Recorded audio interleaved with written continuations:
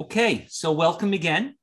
And maybe if you could each just introduce yourselves, tell us your name, maybe your latest book, and what you've been doing the last 20 or 30 years, just to give everyone an idea, and then I'll move into questions. So we could go in order. We can go Dr. Klaper, Dr. McDougall, and Dr. Espinosa. Hi, everyone. Hello, Steve. Thanks for the invitation to be here. As you've heard, I'm Dr. Michael Klaper. I've been a practicing physician for 50 years now, and as well as practicing preventive plant-based medicine. I'm also working to educate medical students and young physicians to the important fact that what their patients are eating has something to do with all these diseases that we're being asked to treat. And so as part of our Moving Medicine Forward initiative, where I go to the medical schools and I give lectures to the medical students that I wish someone had given me 50 years ago. So that's taking up the majority of my time, as well as riding bicycles and enjoying this beautiful world. Dr. McDougall? Yeah, thank you very much. I've been right next to Dr. Klaper all along the way for the last 50 years. We've been side by side in this battle. Right now, I'm running a 12-day telemedicine program where we take people from pretty much all over the world, and we offer them education, medical care, and support in a way we've never been able to do before. I've run a hospital-based program, did that for 16 years, ran a resort-based program for 22 years, and thanks to COVID, we have gone online. And the nice thing is that all the work we've done in the past, it doesn't even compare what we've been able to do with people through the internet. You know, now we're able to go in their homes, teach them how to cook, hear about their blood pressure, their blood sugar, how they're doing. You know, we're right there, side by side. It's a much more intimate program than we've ever run before. And so I'm getting a lot of pleasure out of that. But I'll tell you, I've focused on another thing that has taken pretty much all of my attention, and that is that I have a new patient. And that new patient is planet Earth. You know, I'm trying to practice diet therapy for planet Earth. And, you know, I just put 10 studies up on our new website, which is McDougallFoundation.org. 10 studies that show you can reduce your global warming gases, your greenhouse gas contribution by somewhere around 80% overnight by changing to the kind of diet that Dr. Klaper and I have been recommending for 50 years. So, you know, I've been trying to figure out ways to get people to notice, to do something, because what's happening is we're losing our home. And we have an option. Everybody's talking about how terrible things are. Yeah, they're terrible. But let's start talking about what we can do to get out of trouble. And that's the effort that I've been making these days, trying to provide a very optimistic, let's go get them, let's not stop fighting. We got a world to save. And so that's what I've been up to. Thank you. I guess it's my turn. I have not been practicing for 50 years, 50. But when I started this journey on natural medicine, one of the first books that I read were Dr. Kapler's book and Dr. McDougall's books. So it is an extreme honor to be on the same panel. I've been practicing for about 20 years, which seems like it's nothing. Sometimes I feel like that, wow, that's a long time. And when I'm listening to you guys, I'm saying, wow, I'm just a baby, just starting out here. The newest and last thing, the things that I've been, so what I decided to do when I started this journey of natural medicine and diet as medicine, nutrition as medicine and so forth. Of course, I went to naturopathic medical school, and then you're trained to be a naturopathic doctor and see everything, of course. And if you don't know what the patient has, then just treat the gut and they'll do better, kind of thing, right? I didn't feel comfortable with that. I felt that either there's more to it than that, or I'm just probably not as smart as my colleagues who knew about every condition and the pathophysiology of those conditions and the pharmaceuticals for those conditions. And then I was overwhelmed. So I decided to take the road less traveled and go into a specialty in urology. So for the last 20 some odd years, I've been working at NYU, as I'm a faculty member there, as a faculty in integrative and functional urology. So in essence, of course, I just pretty much see about 6 conditions, all urological, and a big part of that is prostate cancer. And if there's a pregnant female that calls my office to see me, I have to turn them away because I haven't done that kind of work in a while. So I'm very happy with the work that I do. It's very narrow and focused in one area. Of course, you treat the whole person. Of course, I never have a walking prostate come into my office. There's always a person with a prostate that comes into my office. So those are always the principles that we use and trying to address the cause and so forth. So that's what I've been doing. And as of late, the Dr. Geo podcast is out. As of today, there's 8 episodes there. I invite everyone who's really interested and serious about men's health and different approaches to sign up to that. And then my blog, which is drgeo.com, drgeo.com. I spend most of my time researching, writing, seeing patients, time with my family, and writing and doing research. So I think most people that are interested in that approach would find that interesting. And lastly, actually, there is one more thing. I'm doing a master course in integrative and functional urology. So it's the Integrative and Functional Urology Institute, which will embark this summer for healthcare practitioners who are interested in really knowing what to do with people with urological conditions, but certainly with men. I find that most practitioners are confused and not doing a good job as clinicians in men's health. So I try to provide some of my expertise, the knowledge and research in that area. And that's about it, Steve. Thanks so much for having me. It's a pleasure. Thank you. I will not let my mother know about this. She would be proud, but because it's Good Friday and I'm supposed to be a really good Catholic, I shouldn't be working on Good Friday. So I'll make sure that she has no idea that I'm doing this tonight. Okay, thank you. All right, sorry to interrupt. This is John, the tech guy. Dr. McDougall, I think we're getting some feedback from your mic when you speak. Can you try testing it out one more time? 1, 2, 3, 4, 5. 1, 2, 3, 4, 5, 6, 7. All right. It sounds good. All right. Okay. Okay. So what I'd like to feedback. I'm sorry, say that again? I say, are you hearing feedback? No, not currently. Okay. Okay. So what I'd like to do is I would like to ask you a number of questions. For each question, I guess we can go in order: Dr. McDougall, Dr. Klaper, and Dr. Geo. We've allotted 3 minutes per question. That means 1 minute each. If one of you don't want to answer it or it doesn't pertain, just say pass, and then someone else can use that minute. So if the first 2 of you do not say anything, then Dr. Geo, you could spend up to 3 minutes on the question. Otherwise, a strict 1 minute per question per person so that we can go through all of these important topics. So I realize that on each question, we could spend 90 minutes and you could each go on for the entire time. For now, we're just going to have to get the quick answer and not the detailed answer so that we can cover a lot more material. Okay, so let's get started and say pass if it's not a question that you feel pertains to your area of expertise. Okay, so this is day 16 of 17 of the Real Truth About Health conference. And to get a really good conference, you need great speakers. So to get great speakers, I invite the best speakers in the world. And I don't want to bring them here and then harass them with questions. I want them to like me and feel good about it. But at the same time, I don't want to be nice, not ask them about the differences between what they're saying and other people are saying.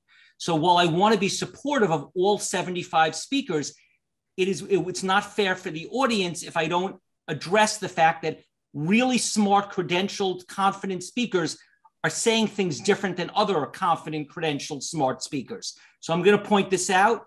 I'm not trying to harass anyone. I just want to try to make sure we all get the best information. Okay. So the first question is, many of the speakers, almost all of them, said that a whole food plant-based diet is good. And many of them said we should avoid plant fats. That your nuts, seeds, olives, avocados is something to minimize or avoid.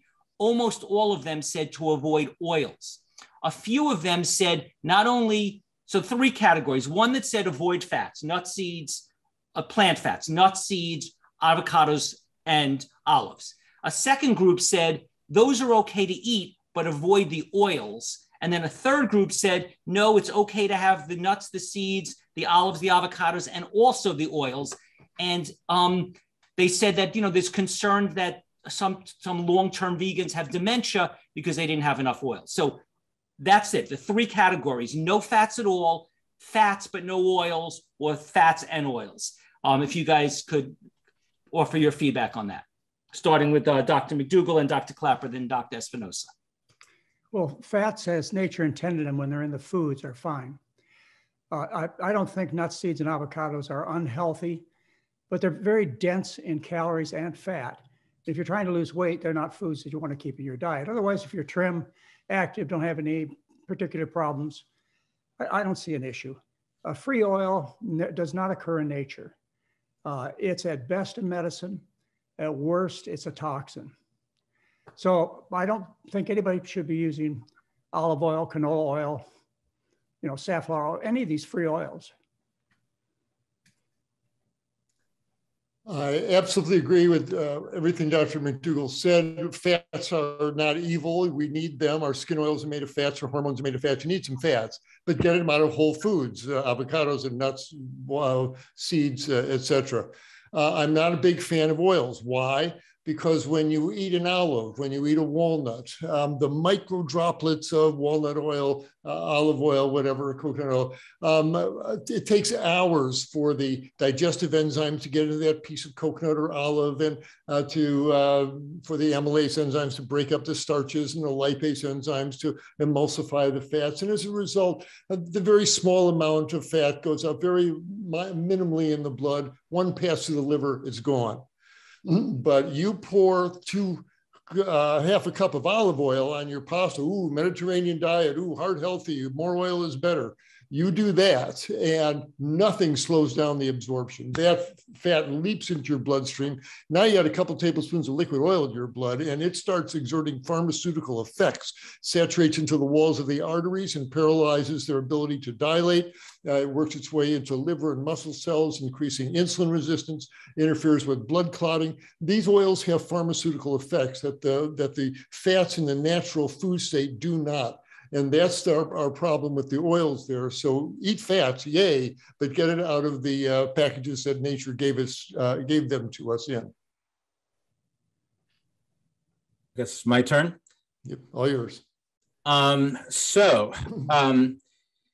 Again, my perspective is always from the perspective of men's health and the things that are important for urological function. And I do understand there's way more to that, including brain function and cardiovascular, of course. And the number 1 killer in the world is cardiovascular disease. So I'm never losing sight of those things.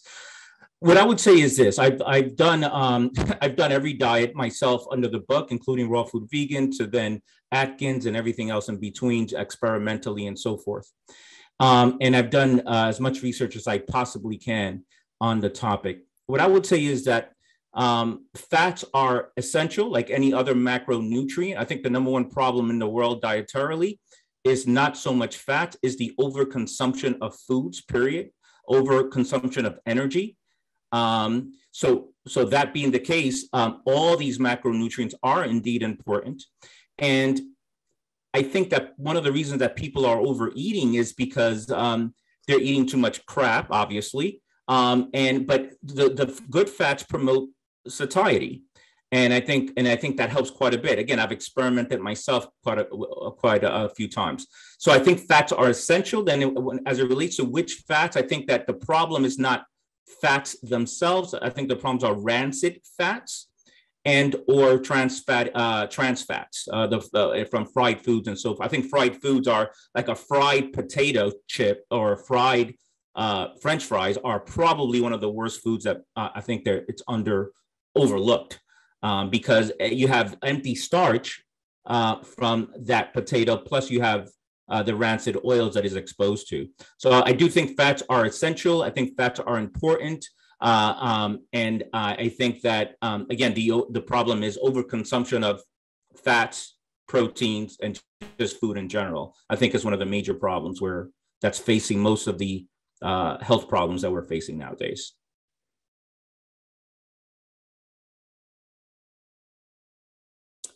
We can't hear you. You're muted, Steve. Thank you. Sorry. I want to point out to the audience that all three speakers speak for themselves. Unless they say that they have the same opinion as another, you should assume that each peer person has done their own research, had their own experience, and what one person says is what they are saying. It might or might not be representative of what the others feel. So just assume that each speaker is speaking for themselves. Okay. During the course of this conference, there was a lot of positivity about whole food plant-based diets.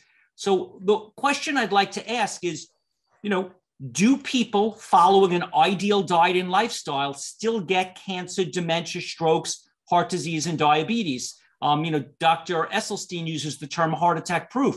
I love it. But I just want to know what the reality is, because I'm a little bit on a high that I'm following this great whole food plant-based diet, but I'm not watching people in their 70s and 80s and 90s who've been doing this for 50 years. So you probably have. Do people who follow this ideal diet and lifestyle still get cancer, dementia, strokes, heart disease, and diabetes?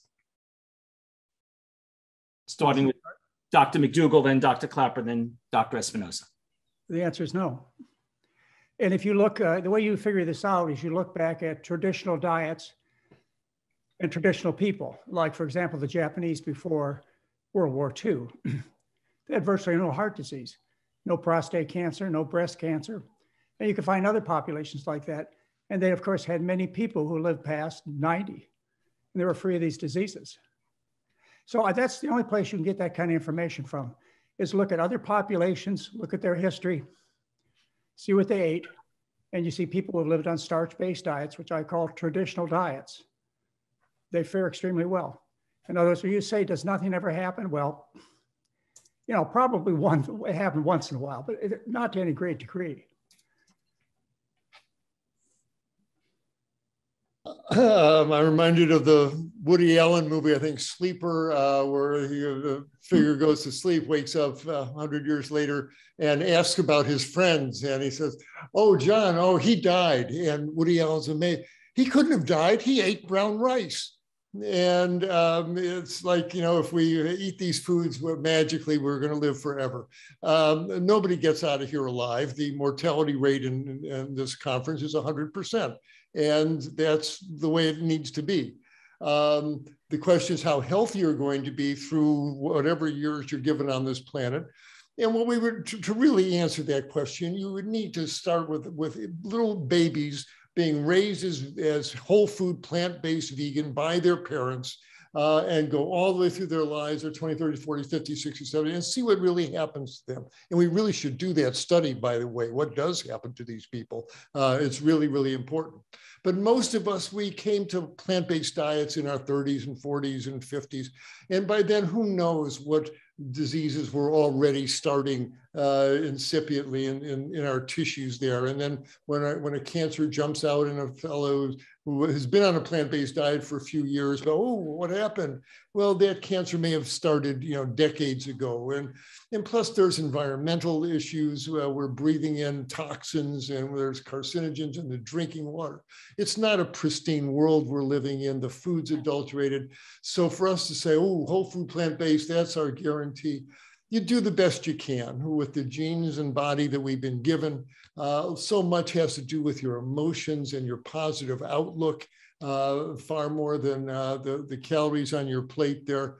And again, the best thing you can do is do the best you can do. Raise your children on, on a healthy plant-based diet. If you do, they should never develop obesity, diabetes, hypertension, clogged arteries. It should not happen. The gorillas out in nature, they don't develop clogged arteries. Why should they? They're eating leaves and fruits all day. and that physiology should apply generally to us. But again, we eat out in restaurants, we're under stress, we watch TV, and it's not a health-proof life here or a disease-proof life. So you do the best you can, and every plant-based meal you have makes the planet more healthy and makes it a better future for everyone who comes after us. I think that's even more important. So do the best you can, eat a lot of plants, don't eat any animals. So I'm reminded, so when I started doing this 25 years ago or so, I was going into just regular medical school, but I didn't know much about natural foods or tofu or anything. So I decided to work in health food stores. Back then, there were not a lot of Whole Foods. So there were the dingy old health food store that's dusty with the black cat on top of the counter. And I worked in a few of those. And I decided to learn about foods and so forth. One of my takeaways there was, and I already started becoming a believer in nutrition and food as medicine, and I still am, of course. But one of my takeaways was that a lot of the people that were coming in with their carts full of organic foods were very unhealthy. I also worked in a regular Italian restaurant, and I used to see that some people were actually pretty healthy that came into the restaurant and ordered things in the right portions. They split the portion. They never eat a full portion for themselves, despite whatever it was, pasta, let's just say pasta and sauce or whatever. They had a salad and things like that. And again, people in the health food store that were coming in, they were pretty unhealthy. So that kind of intrigued me, and I became curious, like, what's happening here? Obviously, I don't know. It's an oversimplification. But what I would say is this, as Dr. Klaper mentions, there's just more to it than that. I see in my world, I see vegans that are coming in with advanced prostate cancer all the time, actually. I see vegans and raw foodists that I know that I'm not sure what people think about raw food, but that are coming in with serious pelvic dysfunction and prostatitis and interstitial cystitis. And those are the associations that I've made. So it's not and then when you look at blue zones, they're not all, it's more than just their diet. It's community actually quite a bit there too, when you look at blue zones. And some of them do incorporate some level of fish and even a little bit of meat in their diet. I think it's an oversimplification to try to prevent disease only through a vegan diet. I do think, and my definition of plant-based, and I know is not common as well, which is primarily plant foods, but the inclusion of perhaps, some fish and salmon. I think I'm a big fan of salmon as a fish. I think it has a lot of nutritional value. And I'm Cuban, so when I go to my mother's house, she's not going to allow me not to have whatever she's cooking, and it's not the healthiest thing. So rather than being so dogmatic about that, I think it behooves us to say, okay, what's the better approach, 80-20 rule, and then what else is important? I think community is important. I think relationships are very important for health. Exercise is, if you put a gun in my head, and I know that's a tough one, what's most important, exercise or diet? It's like asking me which one of my 3 kids I love the most. I don't know. I think I love them all. But no, what's the most important? I think exercise is really important. And as I mentioned earlier, too much energy consumption is the big problem. So what I would say is that, diets are cognition and Alzheimer's. High starch diet and probably high bad starch or simple starches are associated with things like Alzheimer's and poor cognition as people age. Of course, oversimplification when you look at these studies is there's a lot of variables. I think you have to look at it holistically and put a program together for people that are doable, and so that they eat without guilt. I think that's very important as well. But overall, I just think there's more to it than just, honestly, than a vegan diet to prevent cognition and all these diseases, cognitive problems, cancer, heart disease. You're muted, Dr. McDougall. I just wondered if I could have a couple more seconds. Yes, take your time. Take your time. To answer your question, the only way I know to answer it is to look back at populations of people. Like, for example, lupus was first described in Africa in 1960. Before 1957, there was no rheumatoid arthritis. Before 1980, type 2 diabetes virtually didn't exist in China, nor did obesity. I know, and Dr. Esselstyn knows also, that prostate cancer didn't exist in Japan before World War II. So, you're talking about millions of people who lived on starch-based diets, not necessarily vegan diets, but diets based on rice, corn, potatoes, beans, who avoided all the diseases you're talking about. Heart disease in this country was only described 150 years ago. These are diseases over overnutrition, of eating a rich diet, and they never occurred. Multiple sclerosis didn't occur in China before 1980. I mean, I know these things from my study of history. So if, to answer your question, Steve, which is a really important one, is there a possibility? Is there a place to go? Yeah, you have to look back at the way people used to eat. And these people, I want to point out, some exercised, many didn't. All of them had stress in their life. They had divorces, they had fights, they had children who went wrong. I mean, these kinds of things have been around forever, but it's the food that changed, particularly in the last 50 years. So, I can pretty much assure you that these diseases can be avoided. Infectious disease is a whole different thing. They had those problems back then. Lack of medical care, they had those problems back then, but they didn't die of dietary diseases ever.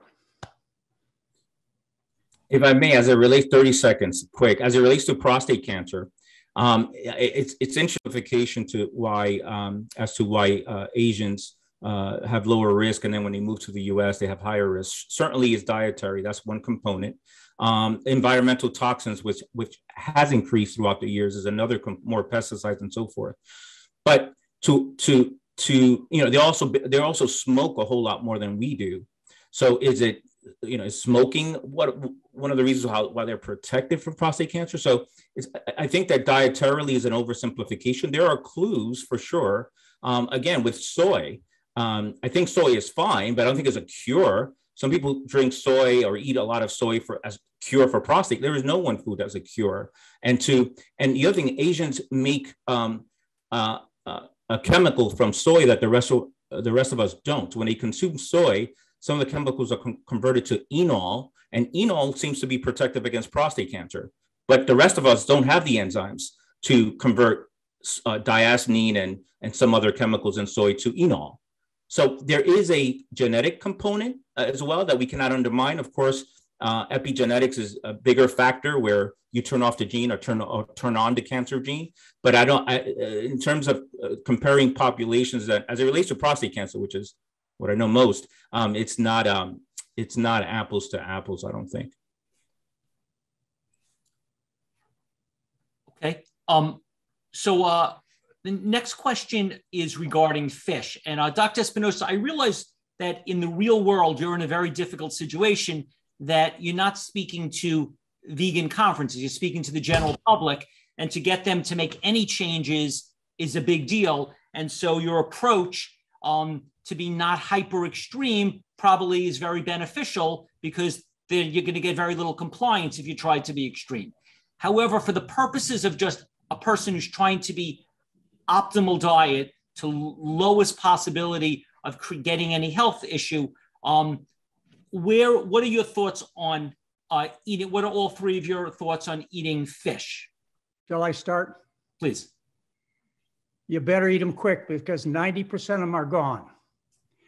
I can tell how much fish you eat based on your methylmercury content in your body. Fish, they're protein, they're cholesterol, they're fat, they have no fiber, they have no carbohydrate. There's not much difference between a muscle that moves a limb versus a muscle that flaps a wing versus a muscle that wiggles a tail. They're all the same. And this idea that fish is health food not only is harmful for people, what it's done to the planet is horrible. So get this nonsense out of your world, please. Fish are toxic. And the reason that I think that they found that people eat fish are healthier is because that was the norm then. People believed that. And so you found people who were better read, more concerned about their health, giving up beef, for example, and switching to other mussels, fish, for example. But that's the only reason we have that particular. Oh, there's a couple other nonsense things out there like omega-3 fats and so on that they're sold an idea that's wiping out our oceans. It's got to stop.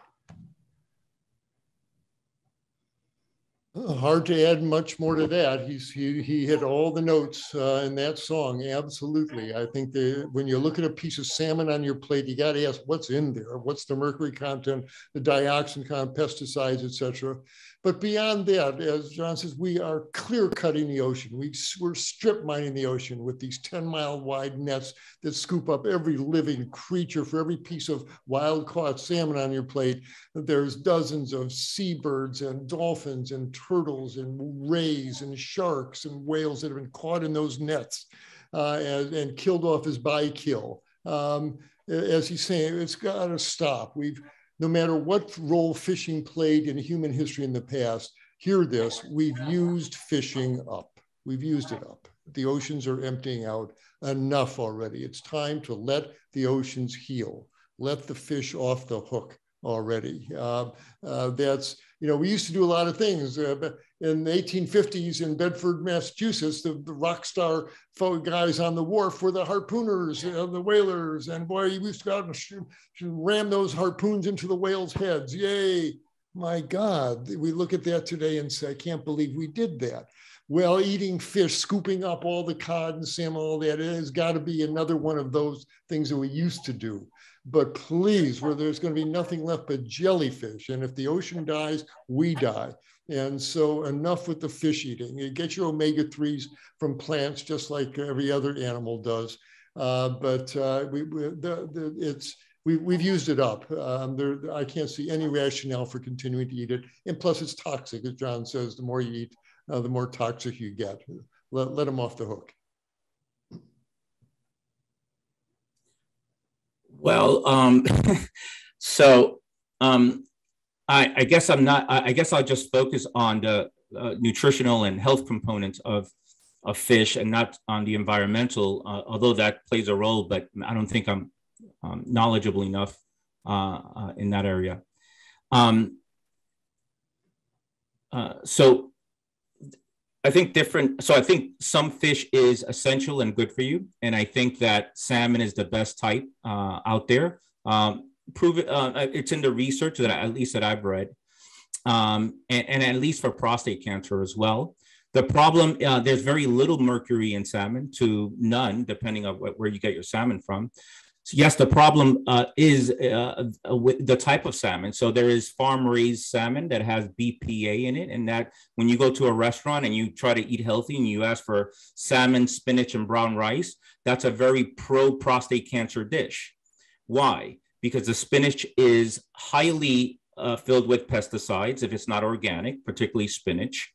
The salmon is farm-raised, high in BPA, and the brown rice is high in cadmium, which is a heavy metal that's connected to prostate cancer.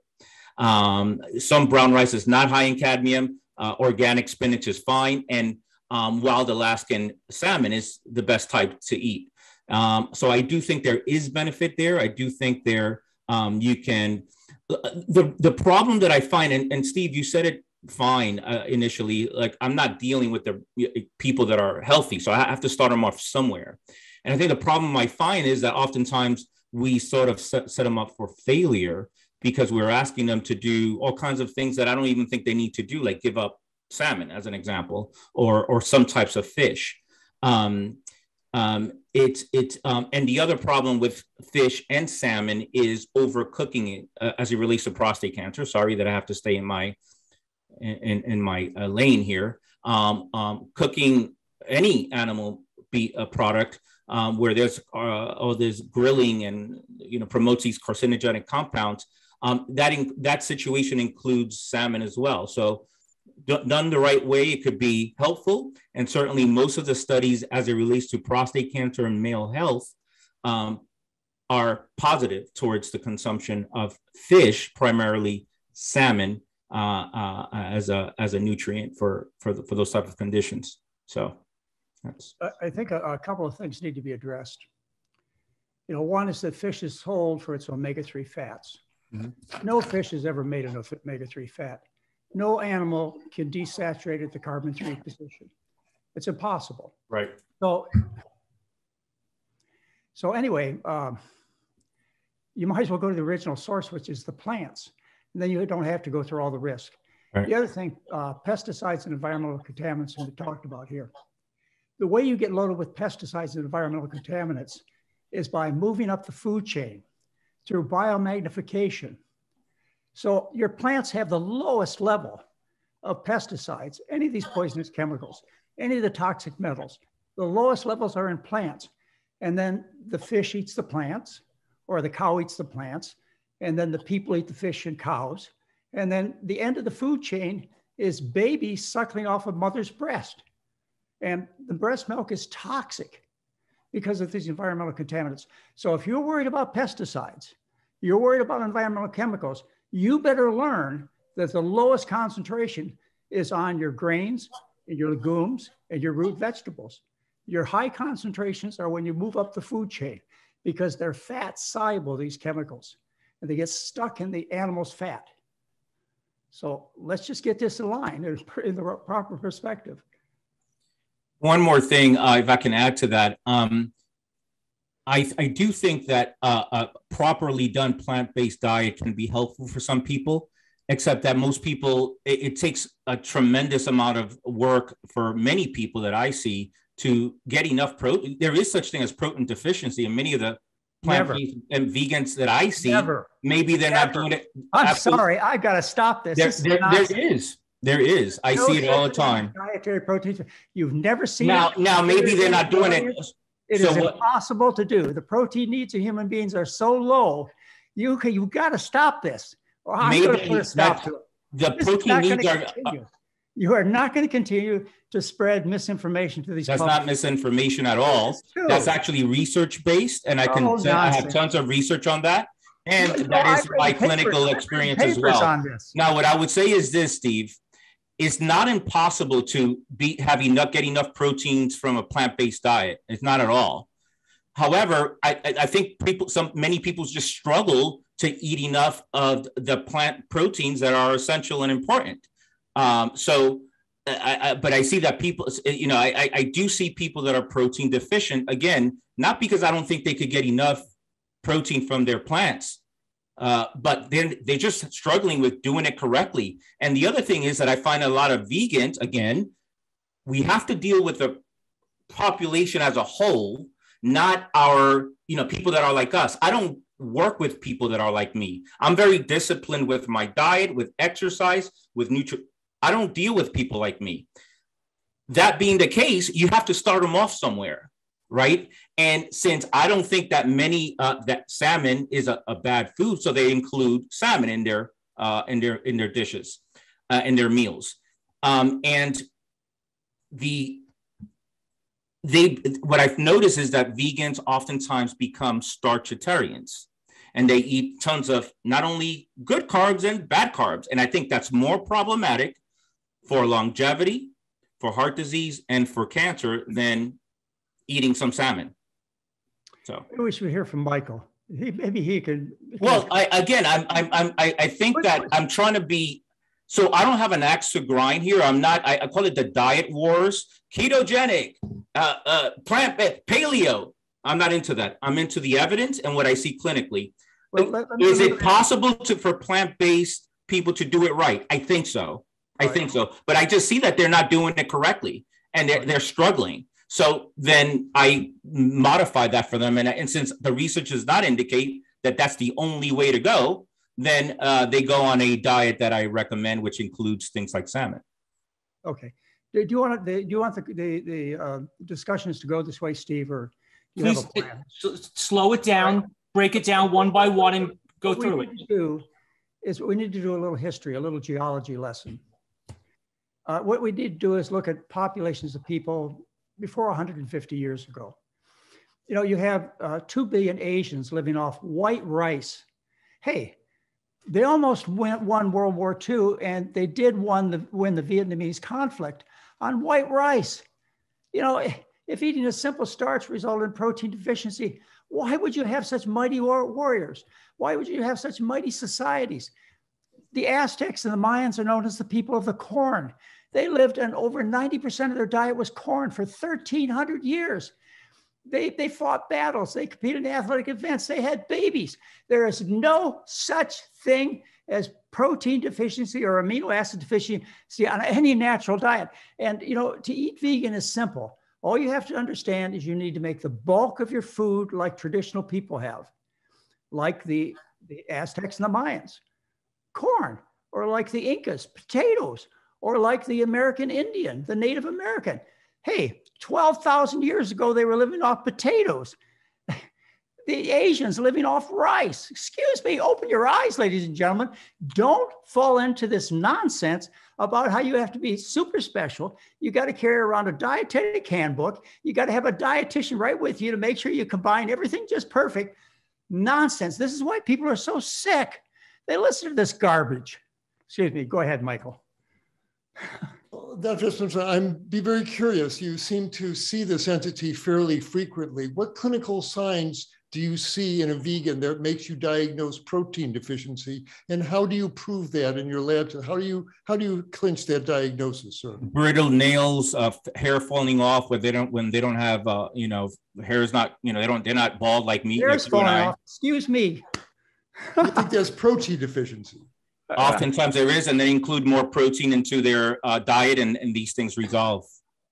Their hair stops falling out when they and brittle nails and things like that. Yeah. Yeah, I don't know if there's any labs. I don't use labs to figure out protein. I look at their, you know, physiology. They look they don't look, and just they don't look healthy.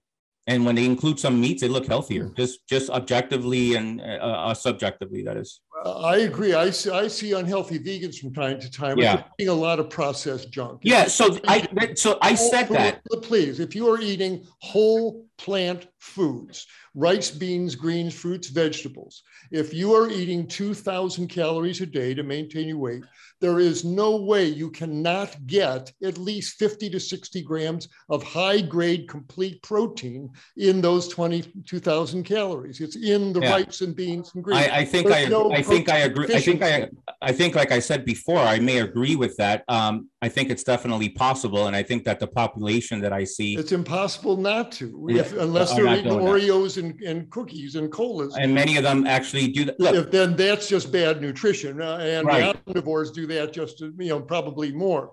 But to say that is somehow implying that it's inherently protein deficient is simply biochemically impossible. And I think I said that or insinuated that it's possible to get all the protein you need from a plant-based diet, but most people don't, and the evidence doesn't show that excluding things like salmon is a problem. So might as well include it. Eating salmon is not only bad for the salmon, it's bad for people. We told you why. Too much protein, too much fat, not enough fiber, no carbohydrate. You eat the salmon with your broccoli. That's all the fiber in the broccoli or the whatever the plants that you eat it with. Into this conversation about protein. You know, one of my mentors, in fact, one of the most important people in the field of diet therapy is a fellow named Walter Kempton at Duke University, who used the rice diet for 7 decades at Duke. The rice diet was made of white rice, fruit juice, and table sugar. His patients were studied in metabolic wards, never found any deficiencies at all, particularly protein deficiency in these patients. You know, scientists for 150 years have known that the need of protein in the human being is so low that it shouldn't even be considered. Why is it considered? Because you have industry selling through unique positioning their products because they're high in protein. If I say meat, you say protein. If I say eggs, you say protein. Even dairy, fish, you say protein. That's just a marketing tool. And unfortunately, if I had to pick one thing, one nutrient that has caused more death and disability to people than anything else, it's the protein myth. And that's the thing that's killing planet Earth right now, folks, is the belief that you need to eat cows and pigs and chickens and fish and salmon and other nonsense to be healthy. You're killing the planet. Yeah, you've killed yourself. That may be okay with you, but it's not okay with me that you killed the planet by having this kind of nonsense go on. I'm not going to put up with it. So let's get it straight. As people get older, they develop sarcopenia, and that's because they have that's because they have a protein deficiency as well, and they're not exercising maybe. But they definitely have older people need more protein. Again, can you get enough? So to respond to you that there's no such thing as protein deficiency, there is, and you need all macronutrients to be healthy and live longer and better. The question is how much, and I think I've said it several times, I do think that it's possible to get it from a plant-based. I just see that it's very difficult for a lot of people that I see anyway. Let me ask you something, and it's probably too early in the conversation to ask, but I wonder right now, do you sell supplements? I sell supplements, yeah. Yeah, okay, I just want to make that clear to the audience. I don't sell protein supplements. Excuse me, well, we've heard a lot about super nutrients so far. I just wondered if you sold supplements. I do, yeah. Thank you. Yeah, I think supplements, Steve, we could talk about that. I think supplements are absolutely essential.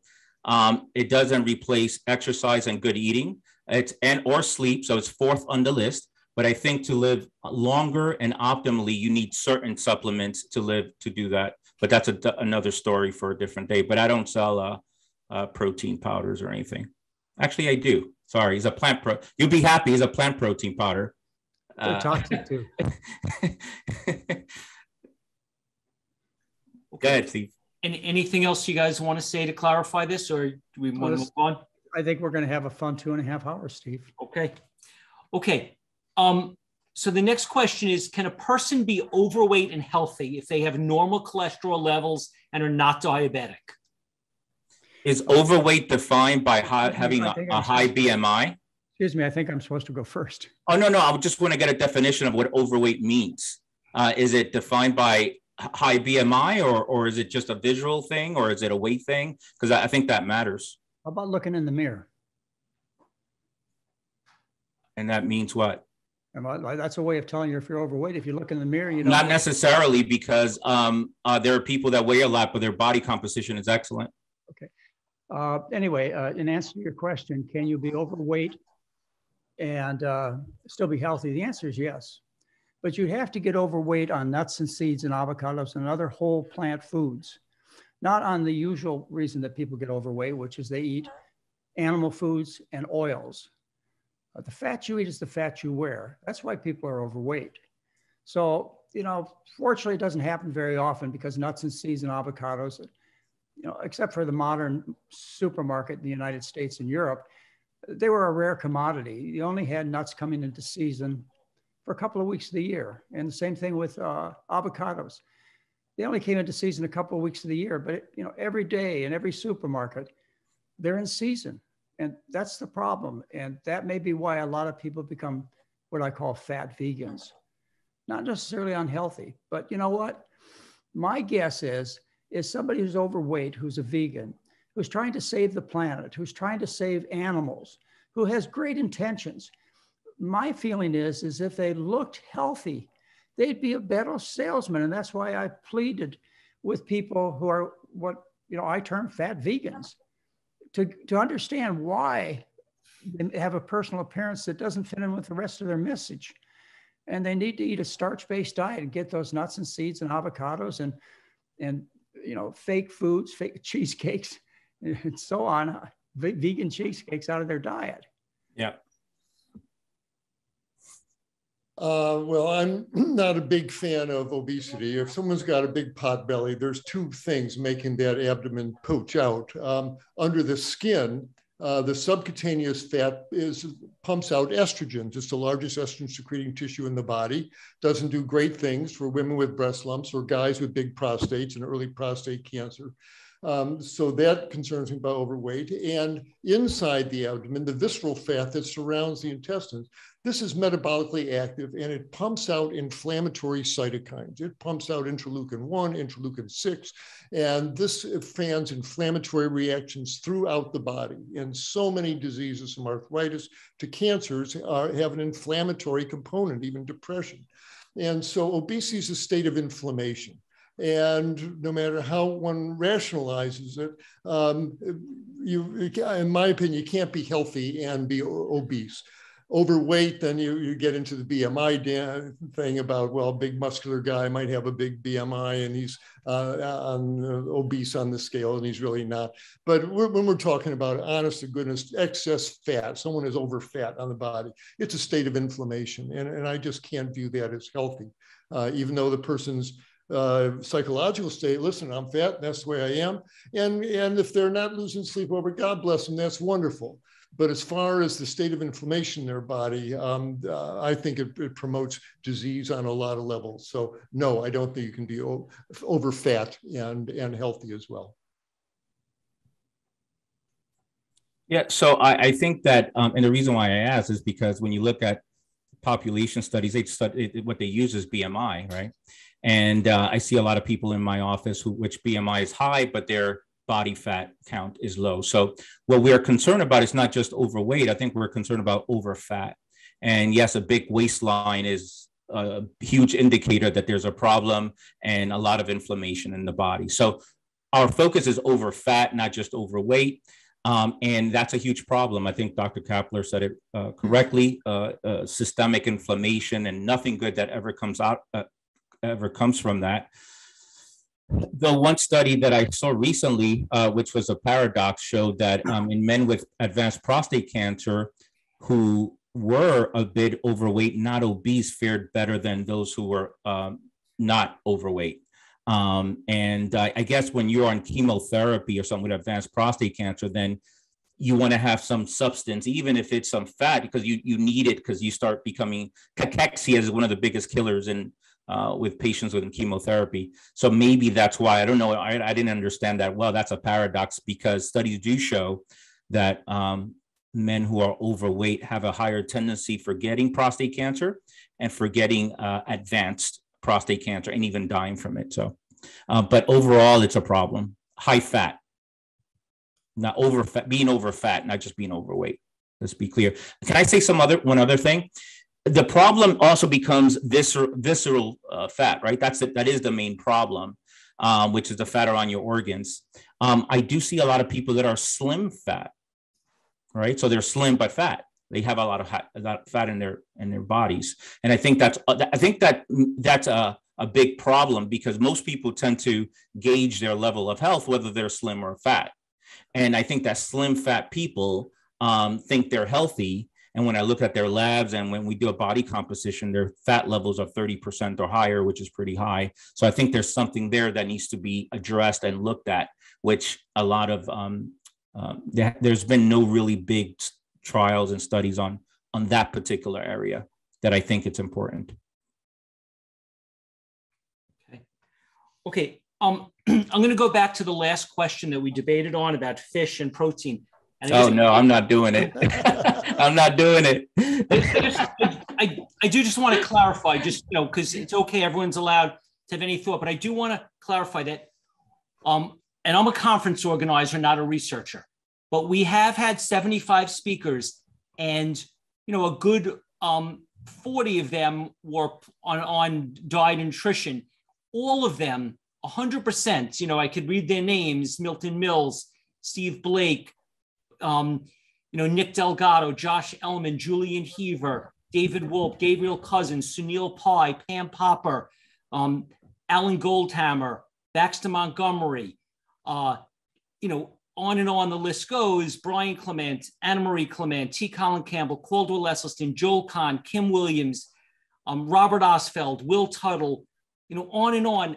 100% of them are saying to definitely avoid fish completely for health reasons based on scientific research. They're saying that one, and 100% of them is saying that on a whole food plant-based diet, they never see protein deficiencies. Now, they could all be wrong. That's possible, but they're all claiming that they've been researching this for many, many years. They provide research. They have involved PowerPoints.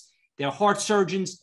So just I want to clarify. I don't want to leave this loose. I want to be clear.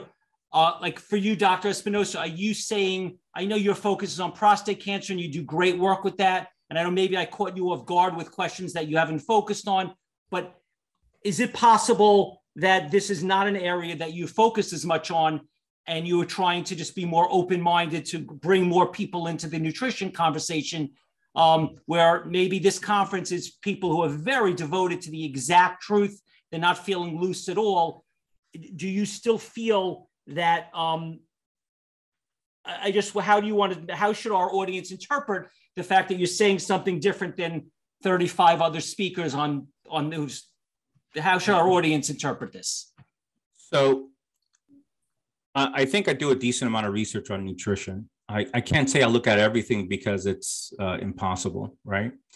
And I've looked at the research on fish and fish consumption as much as I can. I'm sure somebody can send me some research on it. That you have to look at the preponderance of research when you look at research, not just one or two papers. At least that's how I do it.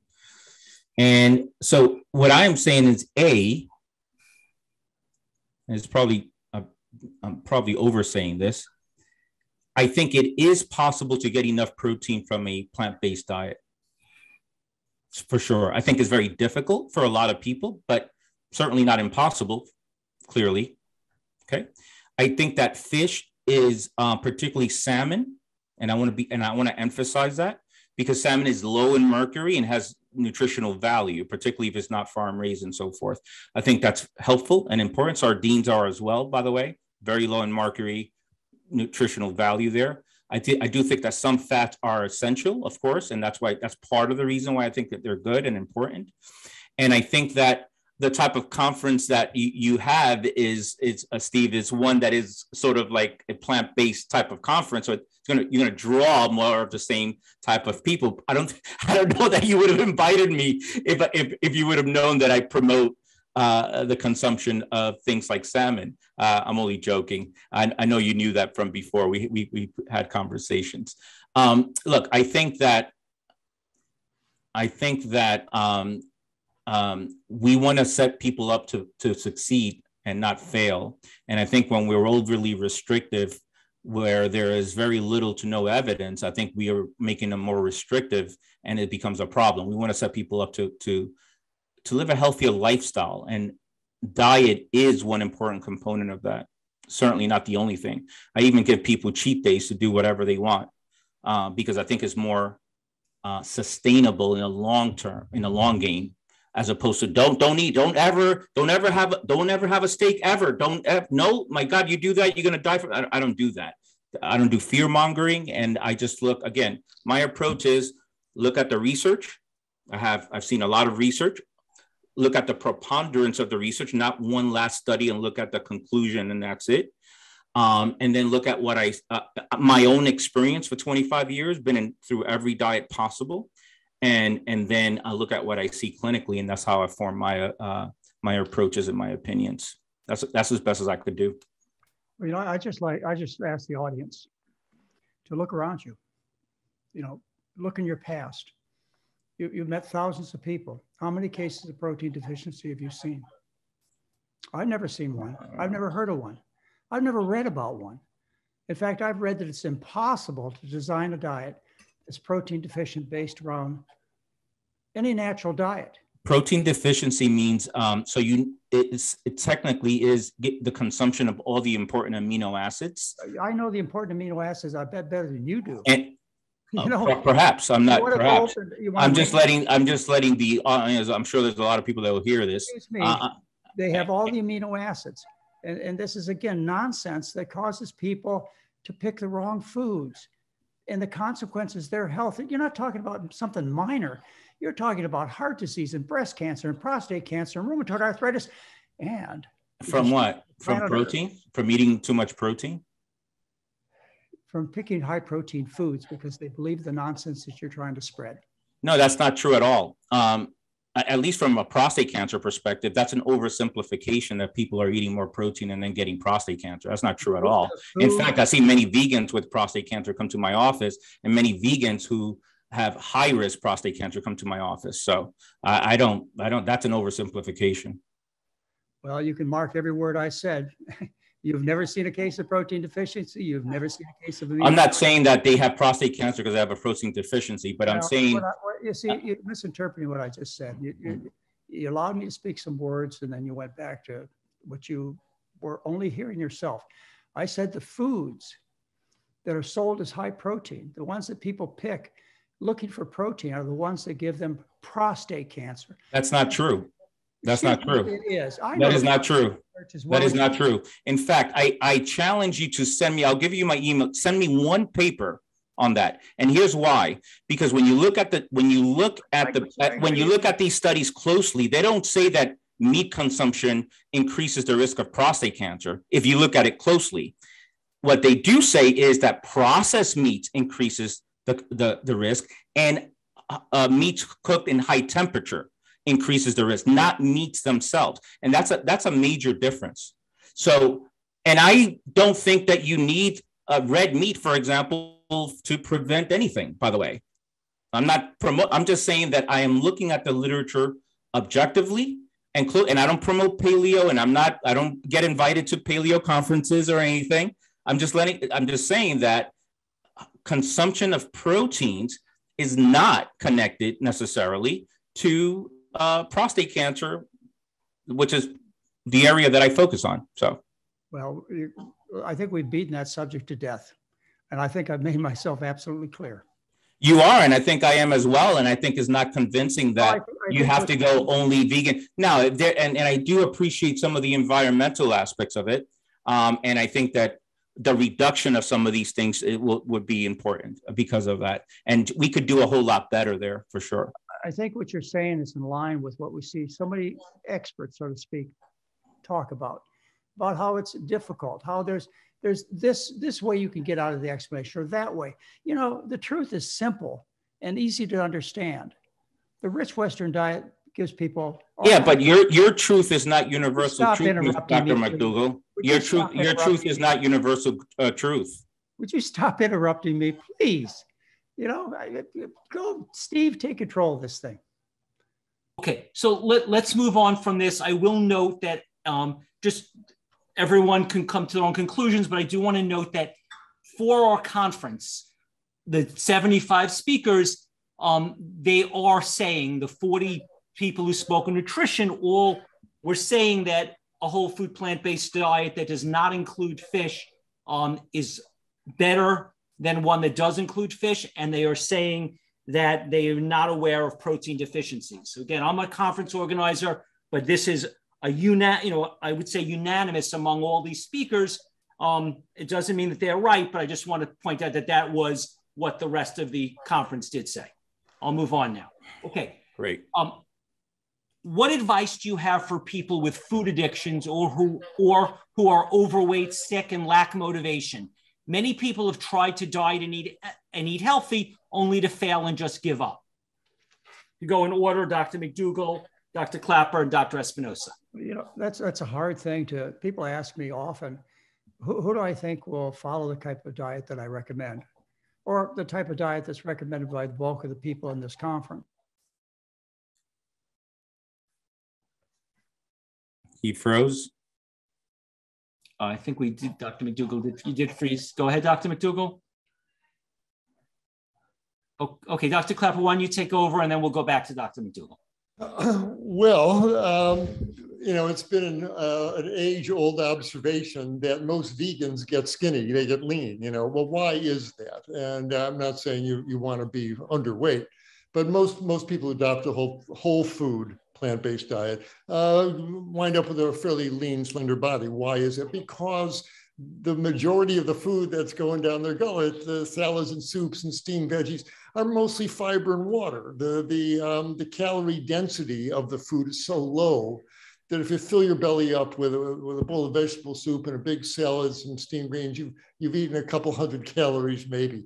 And that's the beauty of a whole food plant-based diet. It's guilt-free eating. You don't have to count carbs. You don't have to count calories. Eat till you're full. And as long as they're whole foods, you know, if you're getting into the potato chips and the baked goods, that's a whole other game. But if you're eating whole plant foods, you know, eat all you want, and you're going to wind up getting lean. Be careful with the nut butters and the baked goods, you know, flour products, oils, dried fruits. Those can be plant-based saboteurs. But if you're eating whole foods like they grew in the garden, you know, rice, tomatoes and beans and cucumbers, you're going to get pretty lean just because of the nature of the food. It's low calorie density food. So if someone goes back for a fourth bowl of vegetable soup, who cares? You're going to pee out the water and poop out the fiber. It doesn't matter a heck of a lot. So I would tell them, relax. You focus on healthy plant-based foods. Focus on high fiber foods that satisfy you, and the weight will take care of itself. The vast majority of people who maintain a whole food plant-based diet for 6, 12, 18 months, they wind up at an ideal body weight. So I do very little weight counseling with most of my patients. And I do want to give some deference to Dr. Espinosa's plight and position, that he's dealing with a population of pretty unhealthy folks who don't have a lot of food consciousness, it sounds. And he's right. He can't, from day one, you must go whole food plant-based and never eat another piece of meat again. Humans aren't going to do that. And if people need to take a few months to taper it off, to get their meat eating down to once or twice a week, beets once or twice a day, and then, but I work with you. The idea is to wean yourself off of this over the next X number of months, whatever it chooses to be, and work with them to come up with nice substitutes, etc. Nice high protein lentils and lentil stews and bean burritos, etc. Then I have no problem with them easing off of that. It's not an all or nothing thing, and I think a lot of that, salmon notwithstanding, is what he's he's trying to deal with there, and I give him credit for being sensitive to his patients' food patterns. There, you got to work with where you're at. He's doing a good job with that. I appreciate that. Look, I do look at the research. It's not like I'm pulling information out of the air. I've read Dr. Campbell's book, great book, China Study, but I look at everything as a preponderance of research, and I make decisions to my patients, even what I wouldn't necessarily do, because who cares about what my dogma or biased opinion is about a diet or anything. So what they care about, what's important for them, for the condition that they have. And I spend a lot of time on looking at that information. And as you can tell, I'm not really emotionally attached to diet that much. I just care to do whatever's right for patients and to do whatever's right for myself. I think that overconsumption of energy is the primary problem. I think we overeat, period, end of story. Yes, if you're eating broccoli all day, you still have a very low calorie count because there's very little calories in broccoli and vegetables, of course, but that's not, people don't snack on broccoli. We have to bring it to the real world. I mean, with the exception probably of Dr. Kapler and Dr. McDougall and a few others that are listening, people are not snacking on celery.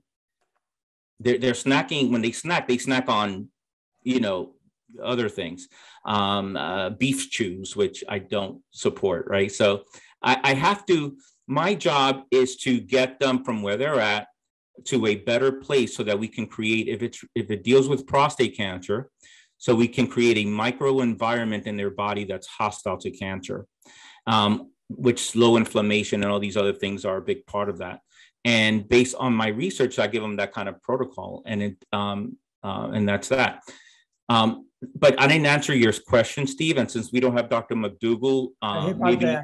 Oh, okay. We can't see you, or at least I can't see you. Hold on a minute. I had a complete computer failure, believe me. Hey, Steve, what can you repeat the question? I just want to make sure. I'll give you 30 seconds. I need to answer your question specifically. I'm sorry. Am I back with you? Yeah, you are. Yeah. Right. I said, what advice do you have for people with food addictions or who are overweight, sick, and lack motivation? Yeah. Many people have tried to diet and eat healthy only to fail and just give up. So I'll address that specific question. I believe there's no bigger addiction than food addiction. Yeah, people will say, well, no, I was addicted to alcohol and that's much bigger and more serious. Yeah, I agree. I was addicted to something. But in terms of nobody, when you're eating a big plate of food, nobody's going to look at you and say, hey, stop that. You need to go to Overeaters Anonymous. No one is ever going to say that. So in terms of feasibility and the addictive nature of course, processed foods, I think that's a huge problem. Okay, and so forth. So how do you get them? That's a whole story, and I don't think we have enough time because I do deal with people that are food addicted. My main question is, what's your purpose? What's your why in life? Because that's going to get you to say, I'm not going to eat that cookie. If you want to see your daughter grow up and walk her down the aisle when she gets married, then you need to stop eating that cookie or overeating those cookies. So it's a matter of what's your why, as opposed to, I'm not, because again, it's an addictive behavior. And as it relates to being overweight, that's a simple calculation of calorie deficit, more exercise, careful to know simple carbohydrates, and people will lose weight. Here's the deal though. People out there are slim fat. So just because they're losing weight, yeah, they'll lose some fat, but a lot of that is water. Initially they're losing a lot of water. So I think people need to measure with whether a DEXA scan or something, they need to measure their body composition to see how much of their body is fat versus muscle. And that is certainly a concern of mine. I've seen people, many people that are unhealthy, advanced prostate cancer, that are slim. I don't know why. I cannot oversimplify why, but I look at their body composition as like 35% fat, even though they're slim. So I think that's an issue that needs to be addressed. Okay. We had a Dr. Seyfried speak recently, and he, I believe, is a professor at Boston College. And he's saying that a lot of the theories on cancer are not correct, and that it's not a genetic disease. It's basically, he's saying that it's fed by glutamine and glucose. He said those are the two things that are feeding cancer cells. Right. And he said there's a meter you could get to check your glutamines and glucose.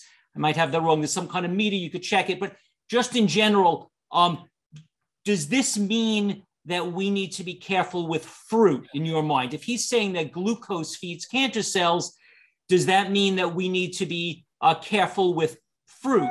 And Brian Clement also quotes Thomas Seyfried a lot and says that he feels that fruit feeds yeast mold, cancer, fungus, candida, and cancers, and he personally recommends minimizing it.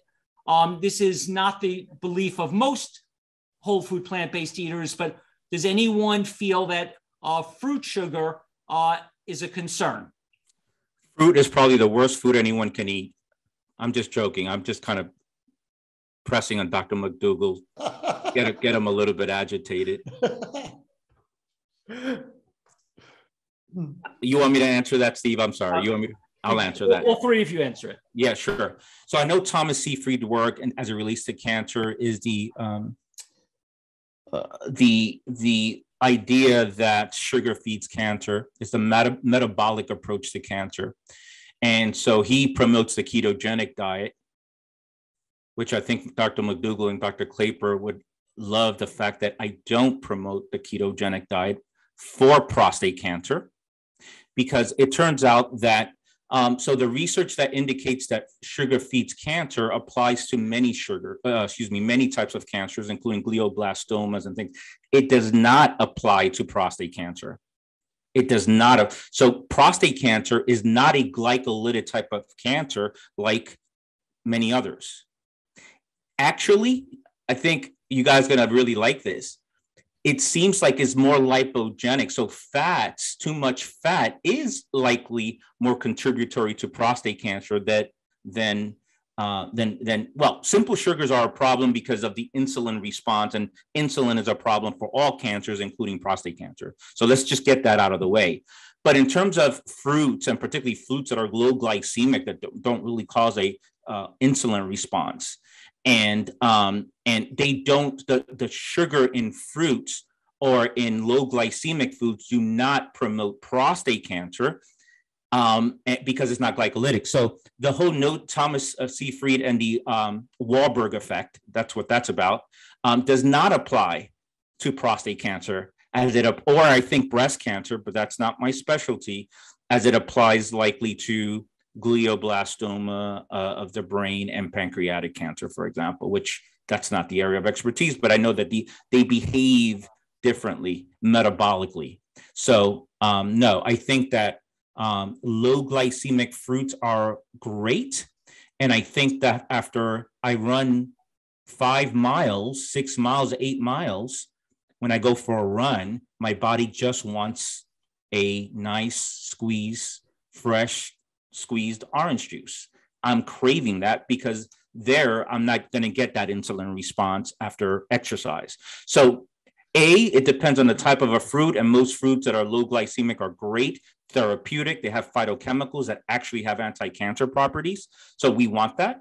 And B, in some fruits that are a little bit more high glycemic or fruit juice, it seems to be fine as long as the person exercises quite a bit. I typically recommend 4 to 6 hours a week of exercise with moderate intensity to high intensity. So if people do that, then they can do that. So that's that. I'll keep it there. John? You're muted. You're muted.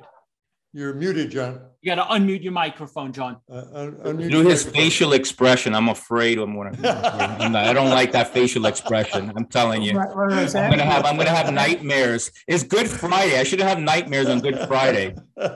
Yeah, I obviously didn't get my last statement out. I asked you if you'd stop interrupting me. Oh, I stopped. You were asking me if I stopped? No, I say, will you stop interrupting me? Oh, sure, absolutely. Sorry. Yeah, that's how I ended it before my computer went dead, which I apologize for. Yeah, I'd like to be able to speak, but I don't feel like getting talked over. Thank you. Sure. Otto Warburg's work has been misinterpreted by people who believe that sugar promotes cancer. Otto Warburg, what he determined was that this was due to a respiratory problem of the mitochondria. And because of damage to the mitochondria and the respiratory system of the cells, they turn to anaerobic glycolysis as opposed to aerobic glycolysis. Well, that finding by Otto Warburg, which you can read about, I certainly have many times, has been misinterpreted by the people who promote sugar promotes cancer. It starts with that basic misinformation. Always promoting Otto Warburg, yet they obviously don't understand his work. The other thing you have to do is you have to look around the world and you see where cancers are rare and where they're common. Where they're common, and this has been something that's been discovered since 1950. People have been doing this type of study of the worldwide distribution of cancers. Breast, colon, prostate. These cancers are cancers that are confined primarily to parts of the world where you eat the Western diet. Parts of the world, like I mentioned, and you should know this, parts of the world, such as Japan, before they switched to the Western diet, they didn't have prostate cancer. And as you mentioned, prostate cancer is quite rare still in the Asians, but they're catching up as they're switching to the Western diet. It's the animal foods and the free oils. You can look at all kinds of details. You can look at the environmental poisons. I just told you how you get the environmental poisons. They come up through the food chain. Yeah, they're a problem. Fat promotes cancer. In experimental studies, vegetable fat promotes cancer. But there are all kinds of things about the rich Western diet that cause people to be sick. Many components, and they probably don't work independently. They probably work together. And that's why I would encourage the listener to step back and not get involved in the details, but look at the big picture. When you eat a diet of rich foods, you end up fat and sick. When you eat a diet of starches based on corn and rice and potatoes, as people have for hundreds of thousands of years, they've lived on starch-based diets. Then they're trim, healthy, hardworking, they're warriors. And from that simple fact, you ought to be able to build everything else. Everything else ought to fit and be true. I find the scientific research, if I read the methods carefully, and of course I read who funded the study, I find the scientific research is consistent and clear. I find the history is clear and consistent. I find people's religions, what they teach them about good diets and how people get sick, is consistent and clear. I don't find any inconsistency, and you shouldn't. The truth is simple and easy to understand. Don't make it so complex that you don't know what to do. You need to eat a diet based on starch with the addition of fruits and vegetables, get a little sunshine, a little moderate exercise, and clean habits, of course. And that's basically it. Thank you for not interrupting. Sure. I don't have much to add. I agree with generally what's been said here. Surprising to me, the prostate cancer is not, if one does a PET scan where radioactive labeled sugar is injected. You cannot find cancer in the prostate in that PET scan. So that is the analogy that's typically used. It doesn't apply for prostate cancer. Very interesting. I was not aware of that. Thank Yep. you. That's true. I appreciate that. Yep. But anyway, it's hard to believe someone with cancer can't eat an apple or have some blueberries on their oatmeal. It really is. It's hard for me to believe that that poses a great threat to their long distance of well-being there. Should they be drinking fruit juices and guzzling, eating 4 pounds of grapes in front of the TV? No, they shouldn't. Should they be eating 2 pounds of dried apricot? No, they shouldn't.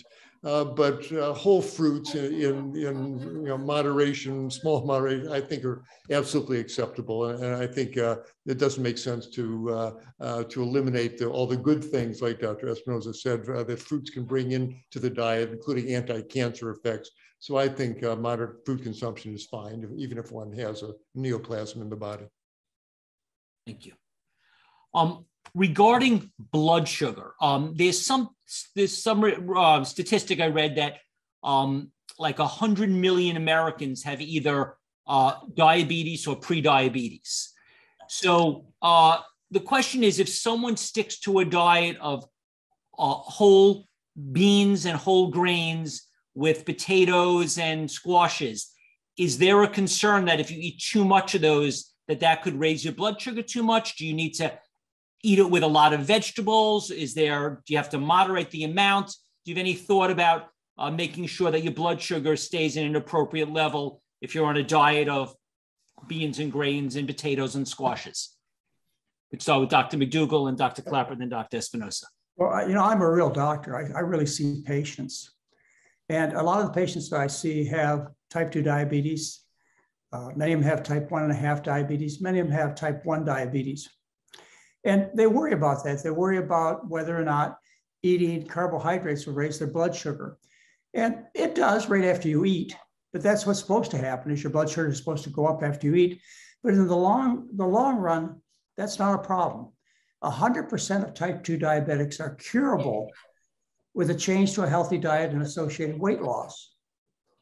Type 1 diabetics, they require about 2/3 as much insulin when they switch from the fats to the sugars, to the carbohydrates. So, in the long run, you're looking at a cure if you pick the right kind of diet. Even in the short run, not talking about just after a meal, but even in the short run over the next, say, few days or few weeks, your blood sugars are going to get much better, particularly if you're a type 2 diabetic. Even a type 1, like say, I typically drop the insulin in my type 1 diabetic patients to 2/3 of what they were taking. And then the journal Diabetic Cares in the year 2013, they showed that when you feed type 1 diabetics fat, oils, that you increase their insulin needs. It's the fats and oils that paralyze the insulin. It's not the sugars. As a matter of fact, a guy named Brunzell in 1972 published in the New England Journal of Medicine he's from University of Washington. He showed how type 2 diabetics, when you increase their simple sugar from 45% of the calories, and this was simple sugar, this wasn't starch, to 85% of the calories, every aspect of their diabetes got better. Their insulin levels were less, their 24-hour blood sugars were less, the morning blood sugars were decreased.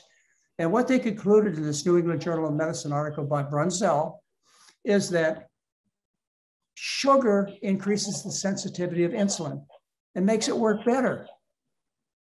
So, again, people come to some incorrect conclusions. They haven't read the science. They don't really understand what's going on. And of course, the public is scared to death because of this misinformation. And by the way, I'm giving a lecture on Sunday on this particular issue on diabetes. Could our tech team come in for a second? John, can you help Ms. Dr. McDougall? We are getting, again, a little breaking in his microphone. Are you able, I could hear it, but it was a little bit, are you able to help him at all? Hey, Dr. McDougall, can you just maybe lower the gain on that? All right. How's that? Better. Better? Okay. Yeah. Okay. We good? Okay. Dr. Klaper? Yeah, well, I'm Dr. I agree tonight, I guess. Dr. McDougall, especially towards the end of his explanation, really, I think, hit the key concept. Type 2 diabetes is a disease of fat toxicity. The problem is not blood, is not sugars. And Dr. Harvey Shirley in the 1920s showed this very graphically. He took a bunch of medical students, half of them he put on a high sugar diet, had them eat white bread and crystalline sugars, and it was a high sugar diet. And then did a glucose tolerance test on them. They're absolutely normal. It did not interfere with their ability to handle sugars. But then he gave the other group of med students a high fat diet. They were drinking olive oil, eating butter, just a huge amount of fat. They all went diabetic in their glucose tolerance curves. When they went back to a high carbohydrate diet, the glucose intolerance went away immediately. It was completely reversible, but it was just a graphic demonstration that it's the fat clogging up the insulin receptors. And it's from the high fat diet that people are eating bacon and eggs for breakfast, cheeseburgers for lunch, chicken for dinner. It's a high fat diet, and they're walking around with clogged up insulin receptors. So when they eat some carbohydrates, oh, blood sugar goes up. And they, oh, avoid those sugars. But it's really the fat that's clogging up the insulin receptors. The high sugars, that's the tail of the dog. That's the effect. That's not the cause. And as Dr. McDougall said, when we eat a high carbohydrate diet, our insulin works better. The fella Andrew Taylor down in Australia ate potatoes for a year. And he wound up, he lost weight, got trim, and he had great glucose tolerance after eating potatoes constantly for a year.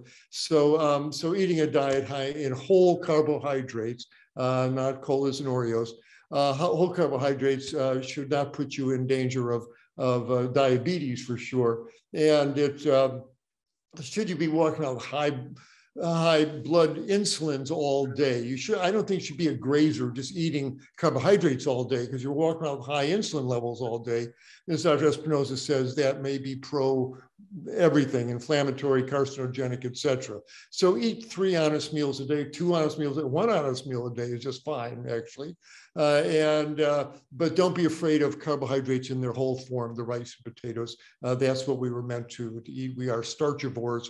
The ancient Paleolithic folks did not eat mammoth meat for their calorie supply. The women spent all day digging up roots and tubers and bringing back starches. And we were starchivores then, we're starchivores now. So, so the rice and potatoes don't pose a problem. Yeah, I think the biggest problem, sorry, I'm at risk of being repetitive. The biggest problem is overconsumption of food. I think that's the biggest problem we face of all macronutrients. We don't need that much food, and a lot of that is dependent on how much energy you expel. But I'm a pretty active guy, and I do intermittent fasting 16, 20 hours a day sometimes. And I'm, nothing, there's no problems. So I think that, I find it difficult to believe that a high whole food starch diet like sweet potato and things like that. First of all, I don't think many people can eat too much of those kind of foods. You get, that is so nutrient dense that you get filled, and so you don't eat that much. So I don't think it's necessary. I don't think most people would do it or can do it. And I think the main thing is let's cut back in all the eating that we do, and let's practice either fasting, which is a great thing, or intermittent fasting, which is a really good thing. Are we trying to avoid all salt, or do we need some? We're starting with the list again. Yeah. All right. Well, I think, well, if you try to tell people with a low salt diet, it's usually a failure. The actual reduction in blood pressure when you go on a low salt, typical low salt diet, reducing the sodium by 1,750 milligrams a day, down to what is recommended of 3,500 milligrams a day.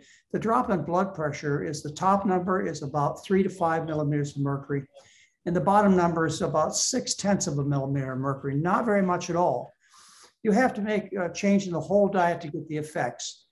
The only exception to that, I would say, was if you use something like the Kempner diet, which is extremely low in sodium, then you can have profound drops in blood pressure. There's a whole argument out there, and I think it's valid, that low salt diets can be harmful. We're naturally seekers of salt. If you remember, the tip of the tongue tastes with pleasure, minerals, salt.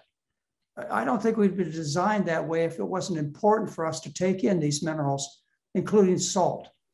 I could go into all kinds of discussions about the adrenal system, the effects of angiotensin in relation to a low salt diet, and how if you eat a low salt diet, you increase your adrenal hormones, and that raises the blood pressure. It gets very complicated. So I guess what I would tell you is what we explain to people is you should eat the basic diet that we recommend, which is a diet that's 90% starch with fruits and vegetables.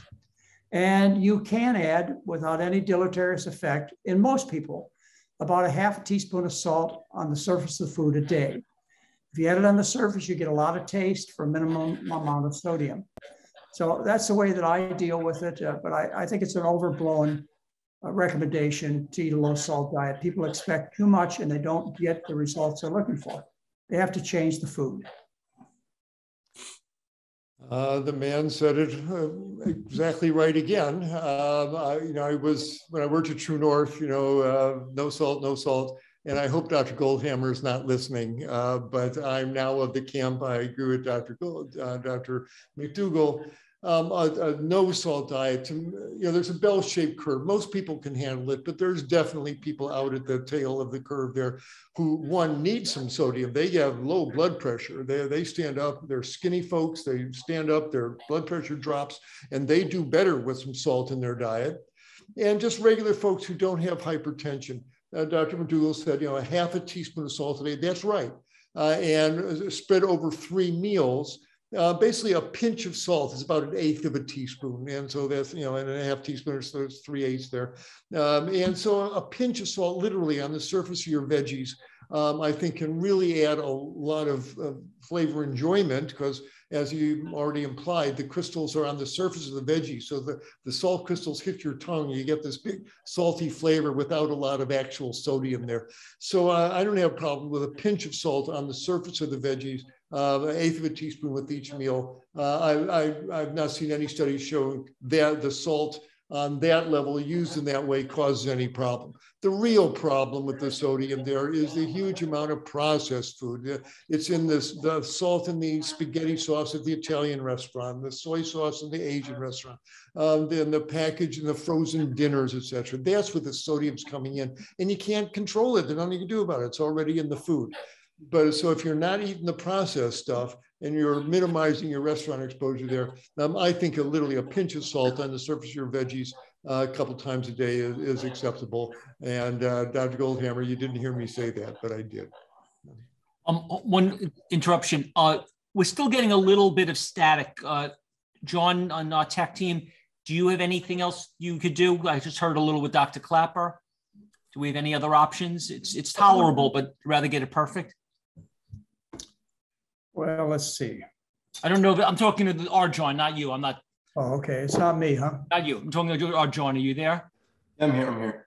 Do we have any options? I just heard a little more fuzz with Dr. Klaper speaking. I just moved my microphone. Maybe that'll help. That sounds okay on my end. Okay, we'll continue. Dr. Espinosa, go ahead. I think that yeah, salt is actually important. I don't think table salt is what we should seek for. Things like sea salt or Himalayan sea salt is better, have more of the electrolytes. I think that water, drinking just simply H2O without minerals in it and electrolytes is more of a problem than a good thing. I think what we want from fluid, when we talk about hydration, is more than just H2O. We're talking about salt, sodium, potassium, chloride. That's hydration. And so that's important. And so I think it's important to eat it. I think it's important. I also see athletes and people that do all kinds of athletic events just drinking water without electrolytes, which I think it's important. And when I introduce electrolytes, they feel a lot better. None of this orthostatic hypotension where the blood pressure comes down, and other issues with just a low salt diet. So again, anything in excess, that's the other thing. Anything in excess becomes a problem, even too much water, right? So, but I think we're so concerned about sodium that most people are not taking either the right kinds or they're taking too little. And I think that there's some benefit from taking some sodium and no worries of hypertension. Okay, 3 different questions. Dr. McDougall, when we talk about starch, are you talking about beans and whole grains? And is there one that you prefer? Is it better to have chickpeas, lentils, white beans, black-eyed peas than it is to have quinoa, millet, amaranth, teff, buckwheat, and wild rice? Or are they both the same? That's your question. Dr. Klaper, I got an email right before this conference started from a woman who was very mad at me and said, there's an author who knows more than the authors who were speaking, and he says that the best oils are saturated fats such as coconut oil, ghee, butter, and lard. And I want to know what the best science says about that. And Dr. Espinosa, how do you treat prostate cancer if you get it? What works and what doesn't, and what % of the time? And can you treat it naturally with watchful waiting? So Dr. McDougall, would you start? I think any of the starches are fine. They've supported millions of people in different parts of the world and different times in history, and they've all been successful populations. I would want to add one thing, and that is there's a lot of concern about white rice. We don't recommend white rice in our program. We recommend whole grain rice, but I have to tell you, white rice is not a deal breaker. As I mentioned before, there are 2 billion Asians who, before 1980, over 90% of their diet was white rice. And they're a very successful population of people. It's not a battle I want to get into with my patients. I would rather deal with the things that really count, which are the 2 major food poisons, which are animal foods and free oils. And people are starch eaters. They're starchivores, they're starchitarians. Until they figure that out, they won't be in control. Everything will be too complicated. You won't get it right. It's very simple, folks. You eat a traditional diet. I certainly agree with that, especially the last line there. This man is saying that coconut oil and lard are good for you. This is just, I'm just gobsmacked. I don't know where to start to answer that. As I said way earlier in this, that oils, leap into your bloodstream. They injure the function of your arteries, of your insulin receptors. They interfere with blood clotting. They make your blood. Coconut oil makes your blood more viscous. Lard makes your blood more viscous. It's more likely to clot or decrease oxygen delivery.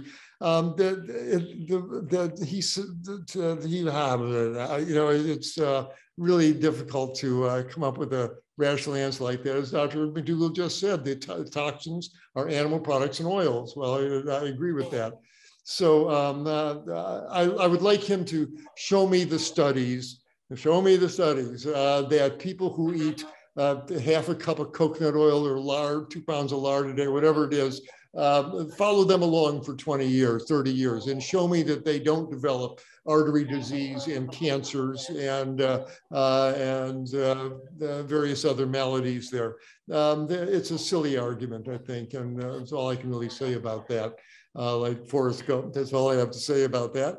But I really am interested in hearing seriously about Dr. Espinosa, because I got a couple of patients, non-vegan, with prostate cancer, and I'd like to know how he does treat it. And sir, you did mention, you said, I see lots of vegans with prostate cancer. Really? How many vegans with prostate cancer have you seen in this last year? And over the course of your practice, is it really a common problem among plant-eating folks? Hold on 1 second again. John, is there anything we could do to help him with? We're getting feedback again. Is there anything on our end? From me or? I can't tell.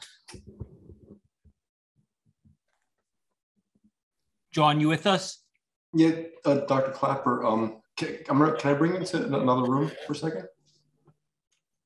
I'm going to talk really, I hear if I talk right into the microphone, it sounds better. Is that okay?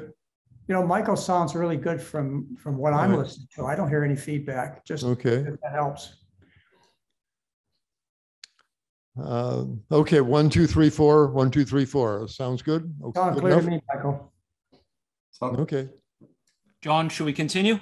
Yes, continue, yeah. Okay, go ahead. I'm sorry, Dr. Klaper, continue. No, I'm over to Dr. Espinosa. I'd like to know how he treats prostate cancer for real.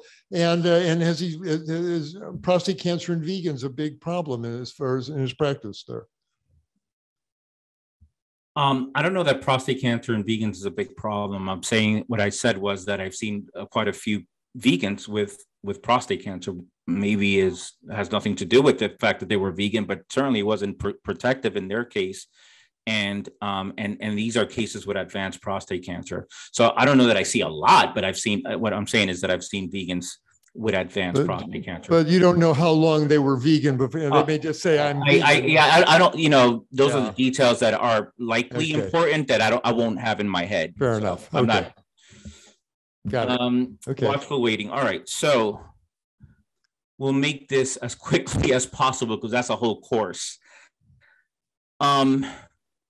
So you said watchful waiting. So there's a difference between watchful waiting and active surveillance. They're not the same thing. Watchful waiting means I have prostate cancer, but I'm deciding not to do anything. And if it advances and it progresses and it metastasizes, I will only seek palliative treatment at that point. That's watchful waiting. Active surveillance means I got diagnosed with prostate cancer, but it's very low risk disease. And we think it will not kill you, but we're going to keep a close eye on it with, PSA scans and so forth. In case it progresses, then we're going to intervene and do something medically to it so that we can, in the attempt to cure you. Okay, so those are two different things. I don't treat prostate cancer medically at all. I work with medical doctors that do, and I refer them when I think they need medical treatment. The patients that I see with prostate cancer that do extremely well, regardless of their stage, whether it's stage 1 or stage 4, are more compliant. The more compliant they are, the better they do. Period, end of story. So a lot of it do they need to be perfect? No. But when they're about 80% compliant with the protocol, they tend to do really well, assessed by their PSA, particularly PSA after they've been treated. So let's just say they got a prostatectomy, they got their prostate removed, they get a recurrence, they're ready to go to the next treatment, which is hormone deprivation therapy or radiation. They don't need it because their PSA is actually very stable at that point. PSA is a controversial biomarker, as we all know, but is very useful for men after they've been diagnosed with prostate cancer and treated. Before they're diagnosed as a screening tool, it's debatable. I think it's still helpful, but it's helpful to determine just general prostate health. And other things like if it's really high, it matters, or the velocity, if it increases very rapidly, it matters. But just that absolute number matters less from a prostate cancer perspective. So I just wanted to give that as a side thing. Right. So when you say the ones that are compliant do better, compliant with what? With what program? I'm setting up the stage, Dr. Klaper, to then boom, give it to you all. Okay, great. Thank you. I think that, so in general, what I'm trying to do when my medical colleagues, we have mutual patients and then like, Geo, how do you treat prostate cancer? It's amazing. This patient is doing well. I can honestly say that I don't know that I treat prostate cancer, but what I try to do is treat the microenvironment and the terrain in prostate cancer. That's what I think I do. And what that means is you lower chronic inflammation, all these inflammatory markers that contribute to cancer. You stabilize insulin because insulin resistance and it's a problem with prostate cancer. You protect against oxidative stress, all the things that it's not just for prostate cancer, but in my case, this is what I do.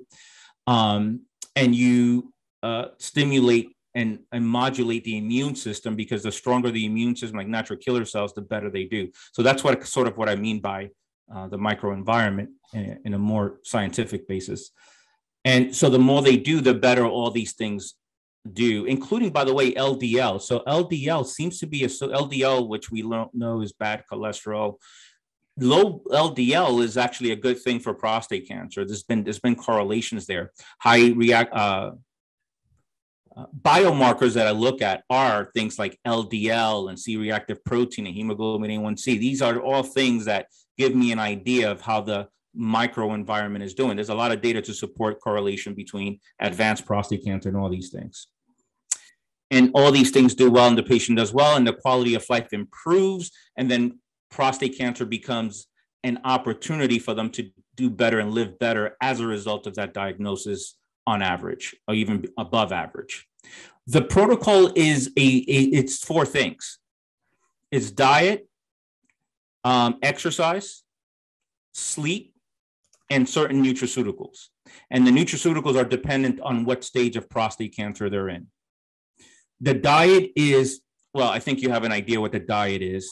It's sort of, I would consider it a combined Mediterranean plant-based diet with emphasis on cruciferous vegetables because they seem to have anti-prostate cancer activity more so than even other vegetables based on research. So your crucifers, a lot of those, I have them eat 1 or 2 servings of those a day.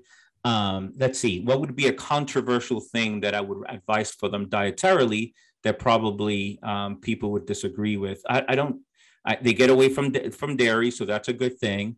I guess as it relates to salmon and oils and nut butters and things like that, which again, so the diet is Mediterranean plant-based, don't eat too much, and eat clean. Get the best source of food you can possibly get from a local farmer's market or local farm or organic or all of the above. That's kind of in a nutshell what it is, and some intermittent fasting. Exercise is 4 to 6 hours a week with moderate to high intensity. And in addition to that, more physical activity. So just sitting down for a prolonged period of time, we try to get them to get standing desks and things like that. Keep moving. Sleep, I try to target, remember, although I see patients internationally now, but a lot of the ones that I see are still New Yorkers. So there's no such thing as a New Yorker being type A personality. They're either type A1 or type A2, but they're all type A, right?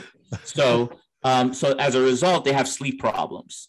So I give them sleep hygiene.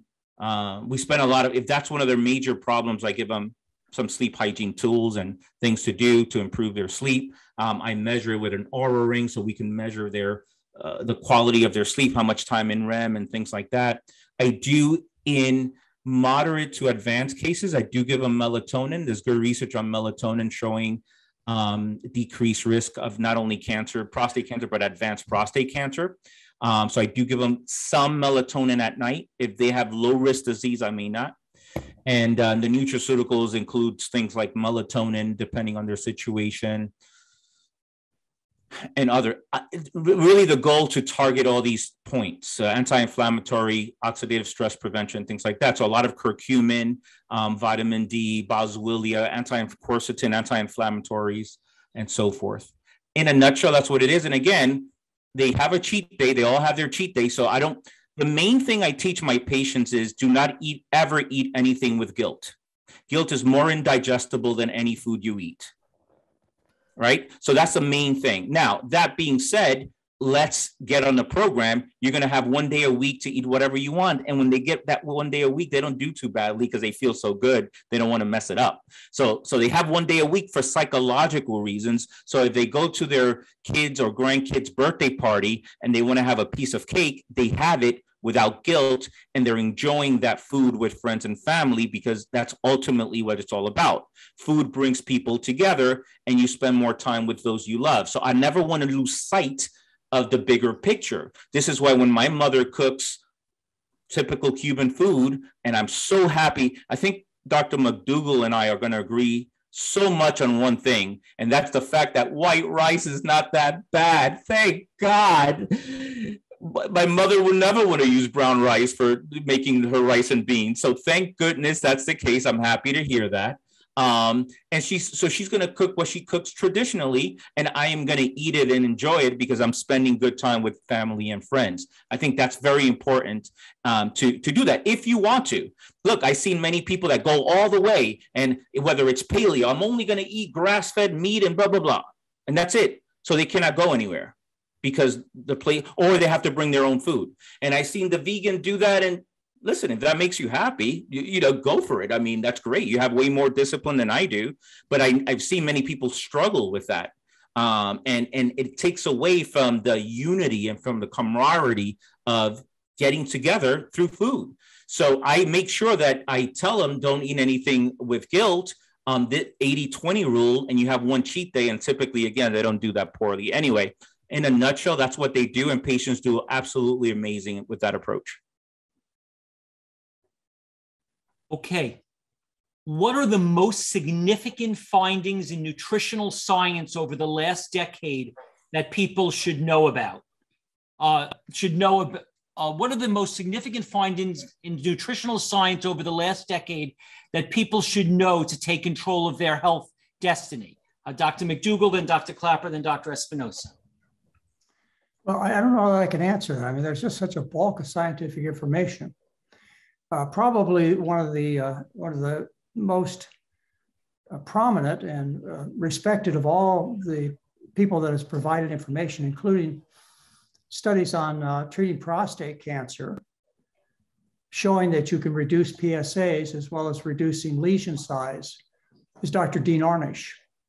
So I'd have to say that his contribution has been huge. Prior to them, there were other important people, like, for example, Nathan Pritikin and Dennis Burkitt and Walter Kempner and Roy Swank, who treated multiple sclerosis at the University at Oregon Health and Science University.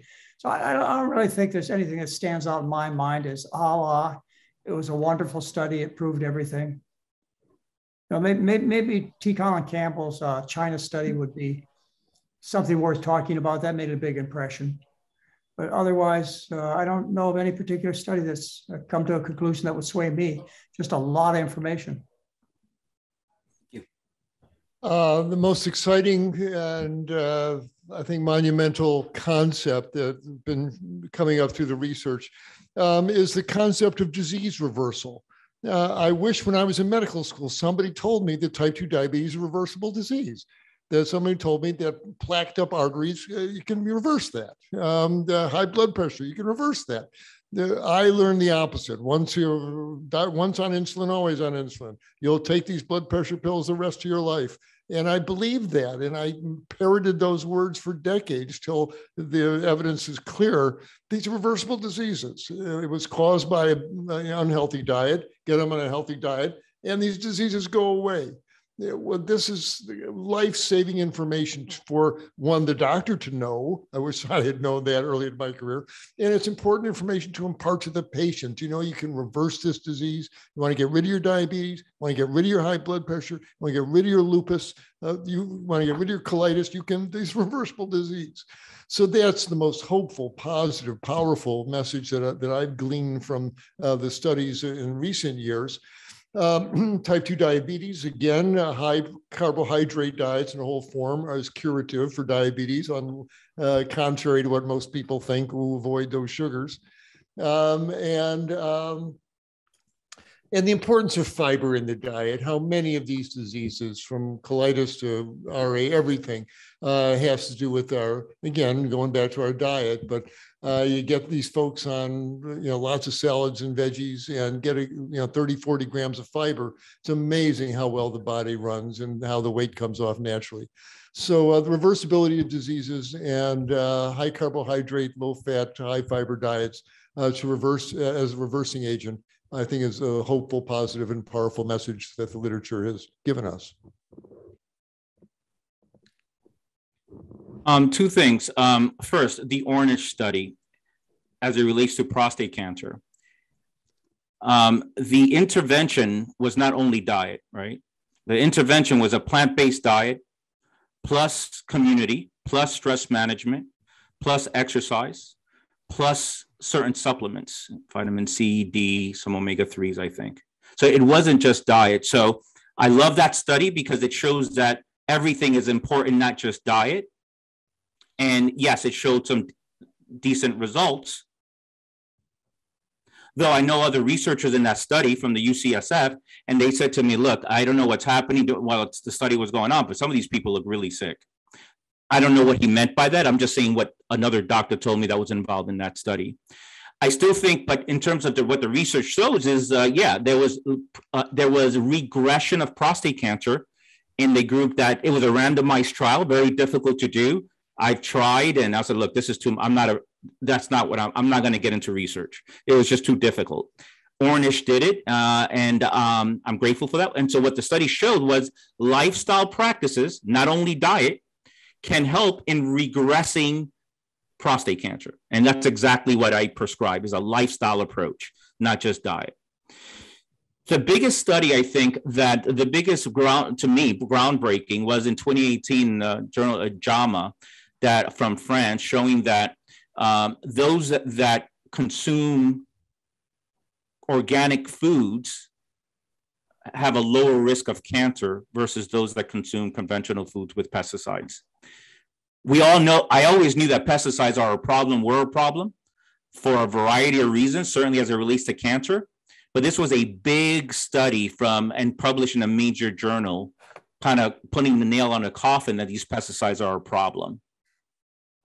So I think that eating organic food is worth the extra money, but I think more importantly is eating local food where it is organic, but they can't label it. It's even probably more important because they don't, whatever reason, there's reasons for that, but that's the bottom line.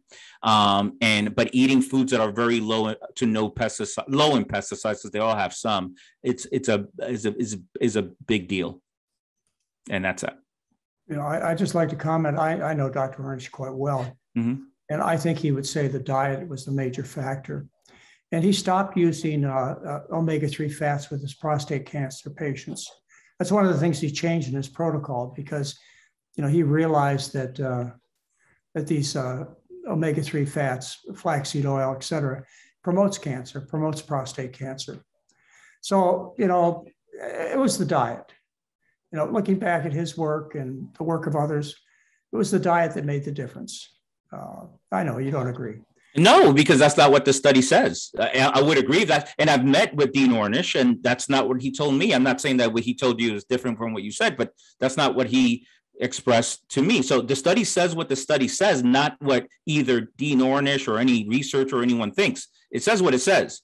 And there was multiple interventions going on at the same time.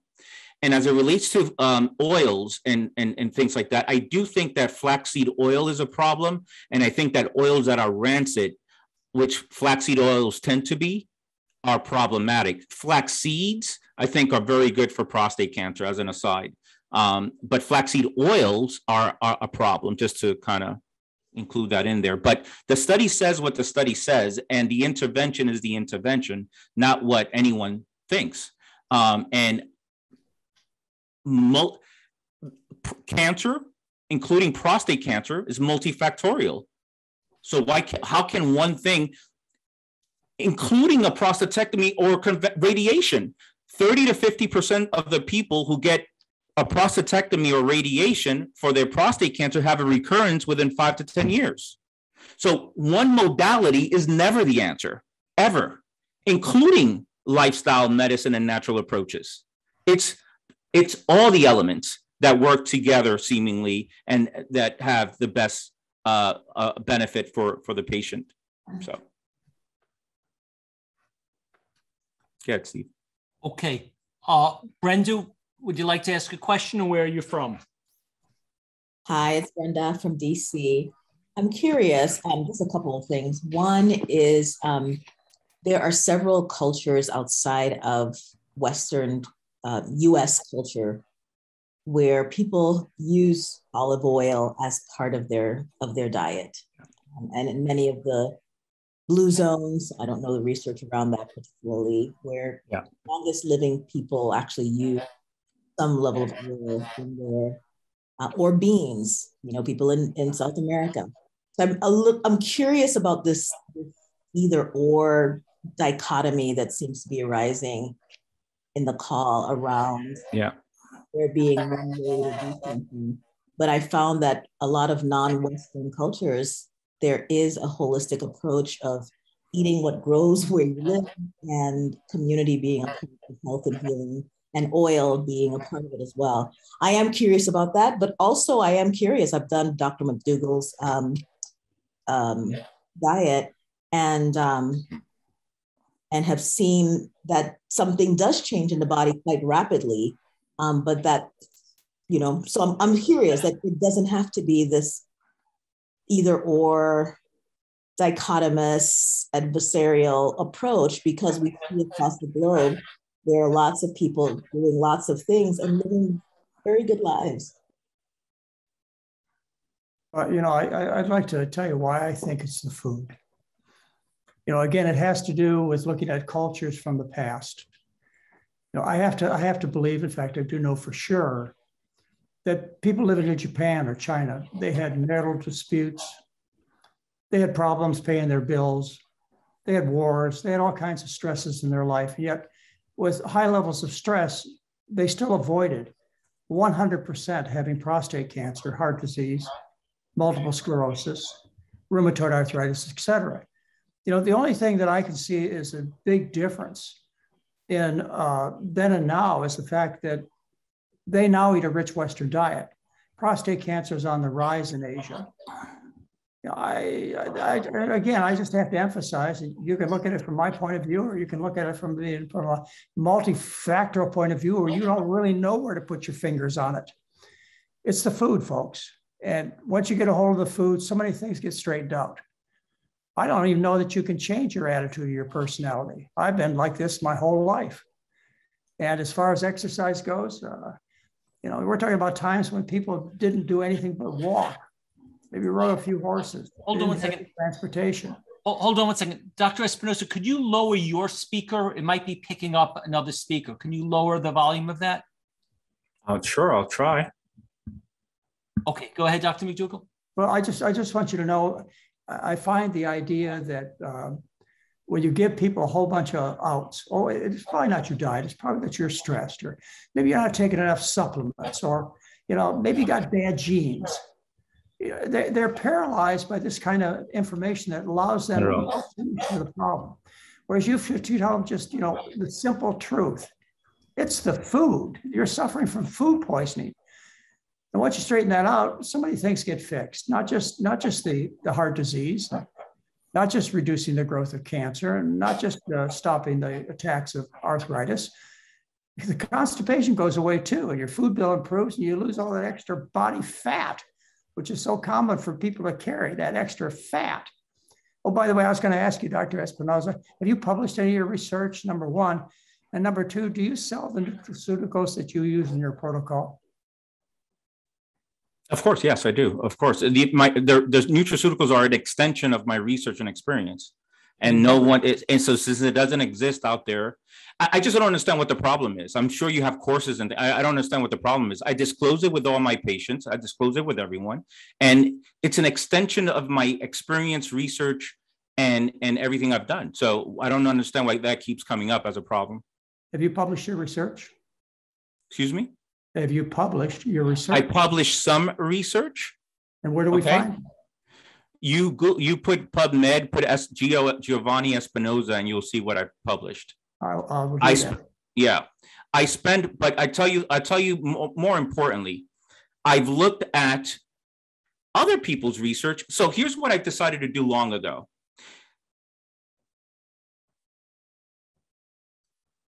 I used to be at Columbia University Department of Urology running research on nutraceuticals and things like that. I didn't enjoy it. Doing research, for those that love it, Dean Ordinance, that's why I give them the credit in the world to put that randomized trial.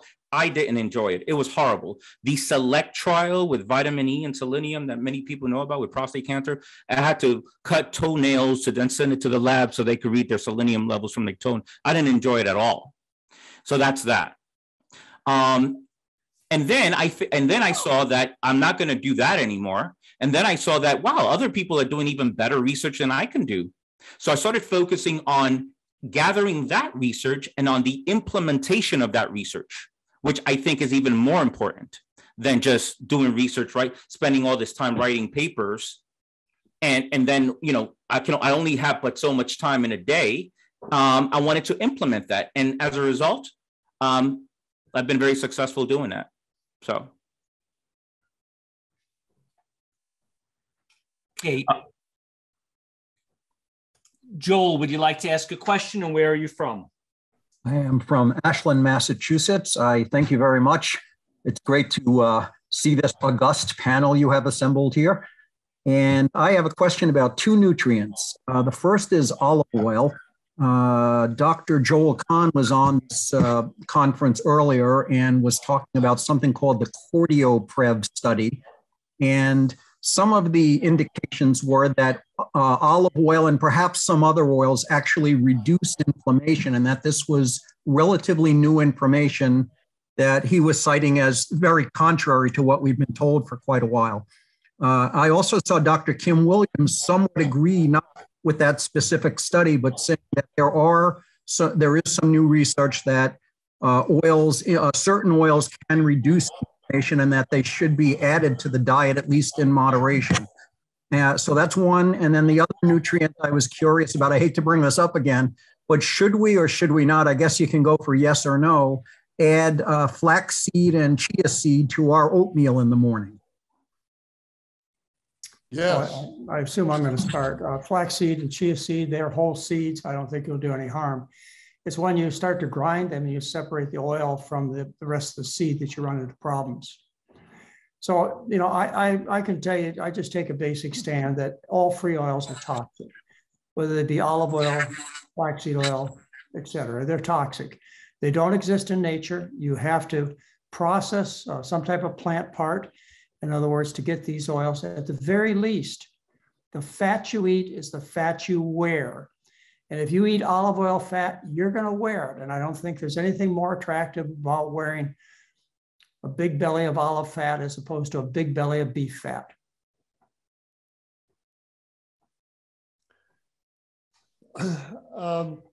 When I hear the studies that Dr. Ornish and Dr. Kahn are citing, again, these are probably done on people eating the standard American diet, and they're eating cheeseburgers and buffalo wings, and they're walking around with high levels of inflammation. And if they consume a lot of olive oil, yeah, there's probably some anti-inflammatory components there, and it probably lowers their HSCRP a little bit. And they say, yeah, olive oil is good for you, it lowers inflammation. But if someone's eating a whole food plant-based diet, if the only thing going down your gullet is a steady stream of dark leafy greens and rice and beans and fruits and vegetables, your inflammatory state could fit into a flea's navel. It should be so low that you don't need olive oil. You don't have to be compulsive about this supplement and that supplement. So again, you got to look at the patient and the food stream, not just Joe America as the sample population here. Doesn't really apply to folks who've made the plant-based evolution in their diet. And so I got a real world statement here. I was railing against oils, and one day someone in the audience came up to me and says, "Doc, I'm an Asian chef, and I make up a nice Asian curry, and I put in 2 drops of sesame oil. Are you really telling me that those 2 drops of sesame oil are really going to raise the risk of heart disease or cancer in my patients?" And I don't know, it's not going to do that. And it's, as the toxicologists say, the dose makes the poison. And this tiny amount here, let's be honest, that has to be pretty benign. And a teaspoon, literally a teaspoon of olive oil sprayed on some veggie, probably not going to do a whole lot of damage. But again, the dose makes the poison. If people, we're Americans, if a little is good, more must be better. And so out comes the cruet of olive oil and pouring it, ooh, Mediterranean diet, ooh, Dr. Williams says it's heart healthy, Dr. Kahn says it's heart healthy. And they're pouring the oil on and it's dripping off the veggies. Those folks, I think, are going to run into some problems from cancer and blood clotting and et cetera, et cetera. So, we got to be realistic about this, but generally oils are an unnatural food that cause mischief in the body. Used in tiny amounts as a flavoring, I guess, is fairly benign, but man, don't push it. They are not health promoting foods, and be aware of which study you're citing. If it's done on standard American folks eating a standard American diet, how much is that really relevant to the conversation we're having now? Shanti, would you like to ask a question, and where are you from? Hi, I'm from Quakertown, Pennsylvania, and I just wanted to say thank you so much for this conference, and to Dr. Klaper and Dr. McDougall. I have been a whole food plant-based vegan since I was in the womb, and I'm 45 years old. Everybody thinks I am half my age and I'm healthier than ever. I've never been to a doctor or needed one. And I am proof that you can really just live a very simple life and eat very simply as our ancestors did. Only we're in a new world, and we really need to consider all life on this planet, the health of everyone and everything, and the planet itself.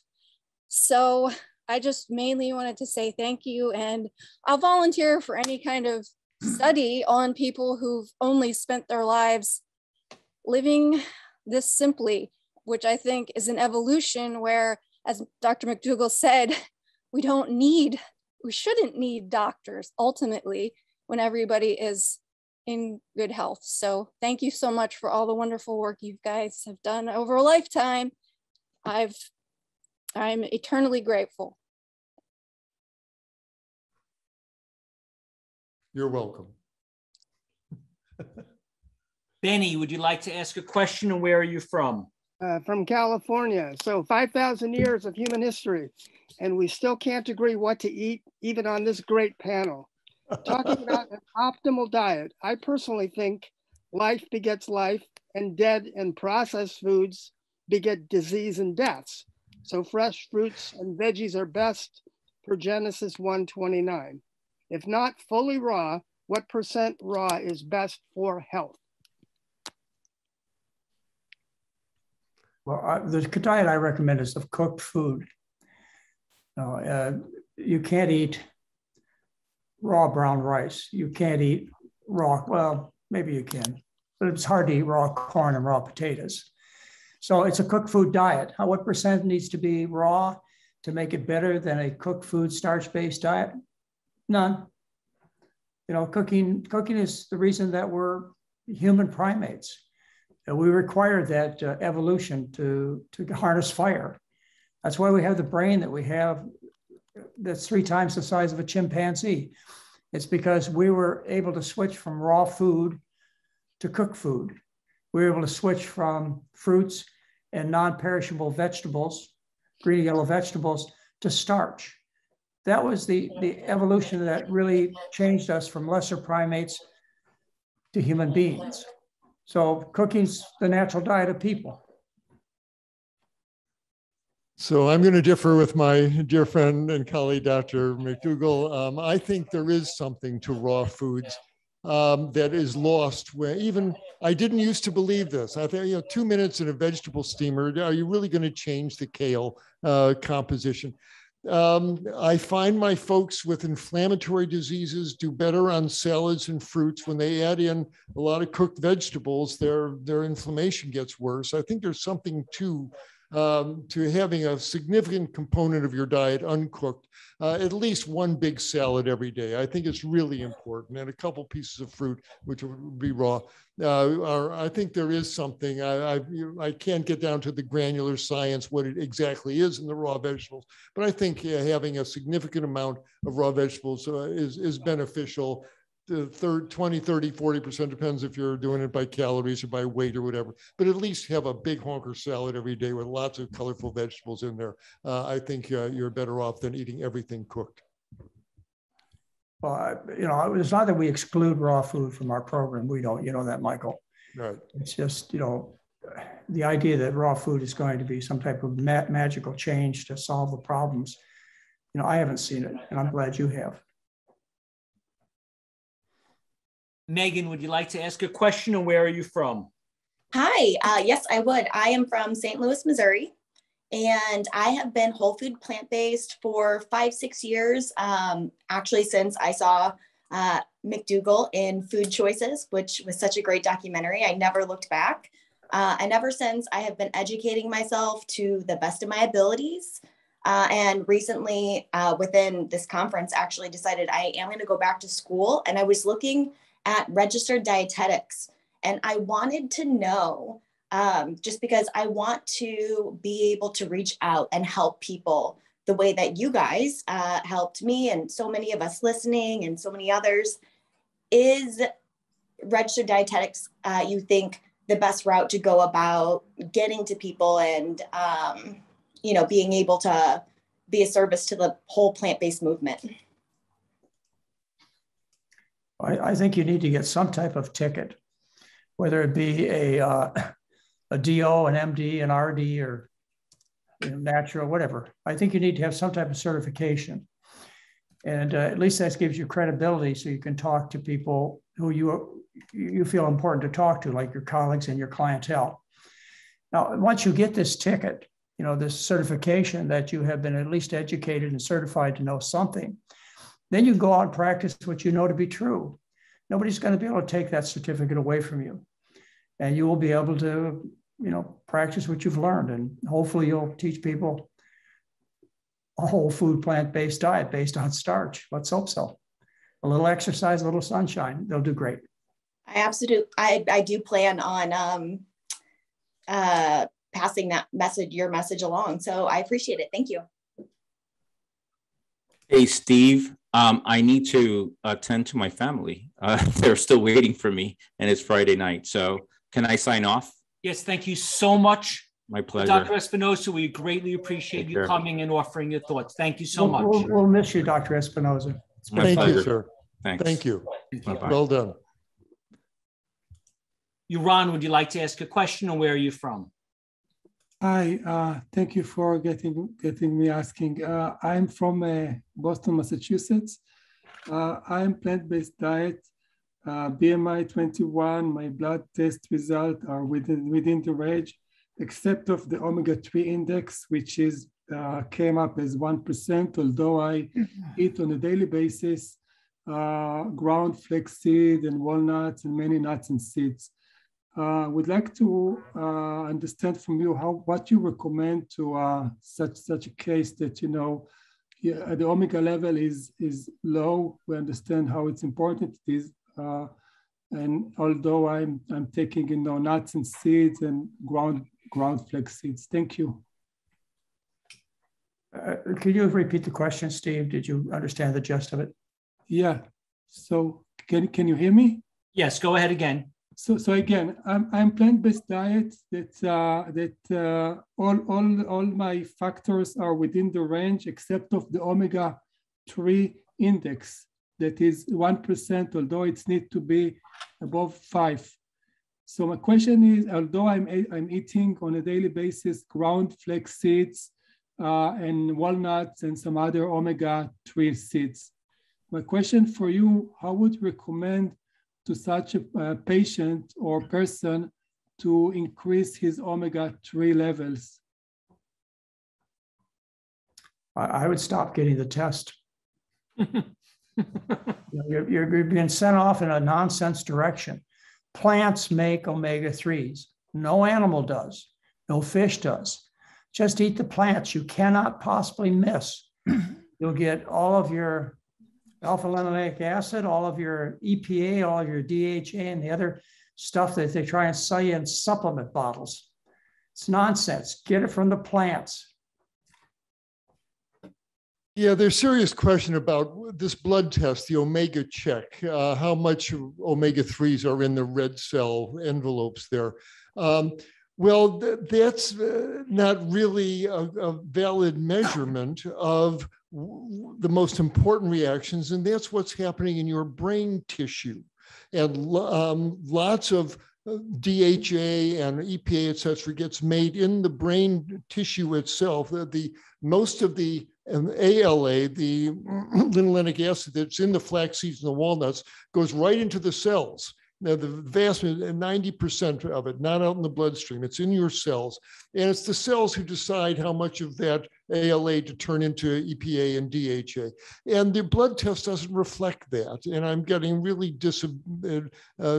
disenchanted with these all omega-6s. You're chasing a number that doesn't really tell you what's happening in your brain tissue, which is the real specter of this dementia that's hanging over here. And so, like Dr. McDougall says, I would stop getting the test. No matter how much walnuts and flaxseed you eat, your blood test is not going to change. And it doesn't really reflect what's really going on in your brain tissue there. It's not an accurate test. I would stop getting it. I've stopped getting it as well. Don't you see what's going on? You're having tests done that end up in creating a tremendous amount of business.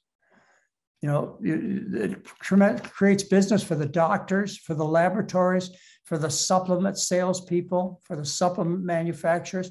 This is business, ladies and gentlemen. You know, you're being sold based upon a whole bunch of manufacturers just want to make a ton of money. They don't really care about your health. Lori, would you like to ask a question, and where are you from?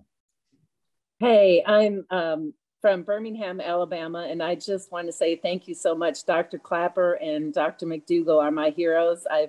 Dr. Klaper, I've heard many times on the Holistic Holiday at Seas lectures, and Dr. McDougall, I don't know if you remember, but my husband and son and I attended your program in December of 2016, and I just wanted to share that we went there because my son, as a young child, was diagnosed with type 1 diabetes, and then at age 23 was diagnosed with MS. And so we started researching for, alternative to the toxic medicines that they push you for MS. And Dr. McDougall, you mentioned Dr. Swank, and we found him. And so we went to the program, and I just want to share that my son is doing absolutely wonderful. We've been following a whole food plant-based diet since 2016, and he is on no medications for MS whatsoever. He runs regularly, marathons, half marathons, 10Ks. He's just in great shape, and we're just so thankful for you guys. I just can't express enough. I did have one question though, and that is something you said just recently, Dr. McDougall, about the flax seeds and not grinding them. If you put them in a green smoothie or something, and some people say grind them in a coffee grinder before to get the extra benefit. I'm confused about that. What happens is you've got the whole seed, which has a very strong non-digestible coat around it. So the flaxseed goes through the intestinal tract pretty much undigested. Once you break it up with a blender or grinder, then what you do is you change the physical composition of the food. And in particular, you release the fats. And so now you're dealing with something where the internal contents of this flaxseed becomes exposed, i.e., in other words, you're eating a lot of fat. And of course, when you strip the fiber and all the other material away, and you're left with free oil, then you're left with something that's even more distant from the natural flaxseed.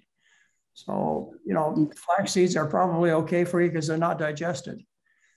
And they also cause a better bowel movement. So that's why people sometimes take them. I don't think you need them for good health. Okay.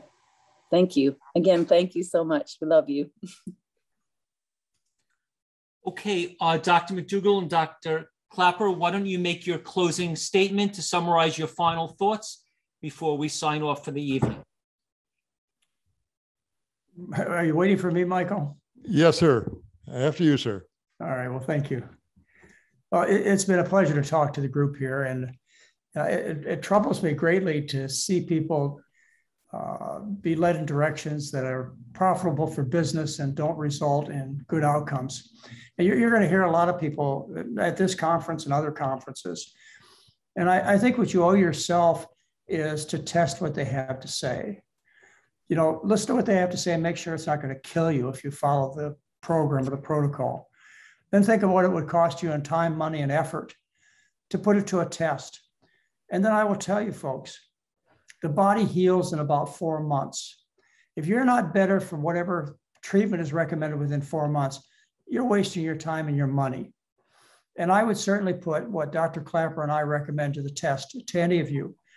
Do what we suggest for a week, 12 days. Certainly by 4 months, I'll admit that, we can't help you. Doesn't cost you anything. It's kind for the planet. Solves all kinds of health problems, all the way from obesity to constipation. Why would you pass up something so good? Hear, hear. Hard for me to put a PS on that. We're plant-eating hominids. We have basically the same digestive system that our gorilla and bonobo cousins have. They're up in the trees eating leaves and fruit, and they don't develop diabetes. They don't develop high blood pressure. They don't develop clogged arteries. A whole food plant-based diet will leave you lean and healthy and clean on the inside. And we just can no longer ignore the cost that an animal-based diet inflicts upon planet Earth. What right do we have to slaughter 80 billion living creatures every year, 1 trillion sea creatures every year, to inflict death on such an industrial scale on these innocent animals? We're killing, like Dr. Rao says, the killing machine and the burning machine are destroying us. We're burning the forests and we're killing the animals. That needs to stop, and it starts with what we order for lunch. When you are pushing that cart down the supermarket aisle and deciding what to put in the basket, and when you're sitting at that restaurant with that menu in front of you, that's the time to listen to your better angels there. Every time you say, I'll have the beef, I'll have the chicken, your children's world gets a little drier, a little deader. It's time for us to affirm life on every level, and that starts with what we're having for dinner and having for lunch. And a whole food plant-based diet is a life-affirming diet on every level. It's time to really accept that and act on it. And if we do that, the earth will heal, and we can talk about lighter, happier things at the next conference. Thank you, Steve, for the invitation, for putting on this remarkable conference, and for trying to get light out to all these thousands and thousands of people who are participating. The communicators are just as valuable as the doctors and the researchers, et cetera. So thank you for being such a good communicator. It's a great service that you're doing. Thank you. I think the first interest I ever had in health or in plant-based eating was many years ago. I picked up Dr. McDougall's, one of his first books, and read it. And that was the impetus for me getting involved in health and led to all this. So I want to thank both of you. I think the audience, what they really want me to say to you is that we appreciate that you spent 100 years between the two of you living this, researching this, devoting your lives. We feel your intention. We understand that you're on our side, and whether or not every single thing you've ever said is perfect or not, we truly believe we live in a world where a lot of people aren't on our side. And I speak for everyone on this call when I said, we really do think you're on our side, and we appreciate it. And I want to unmute everyone so everyone could say thank you also to you. Thank you. Thank you, guys. Hey, man, you guys are beautiful. Thank you.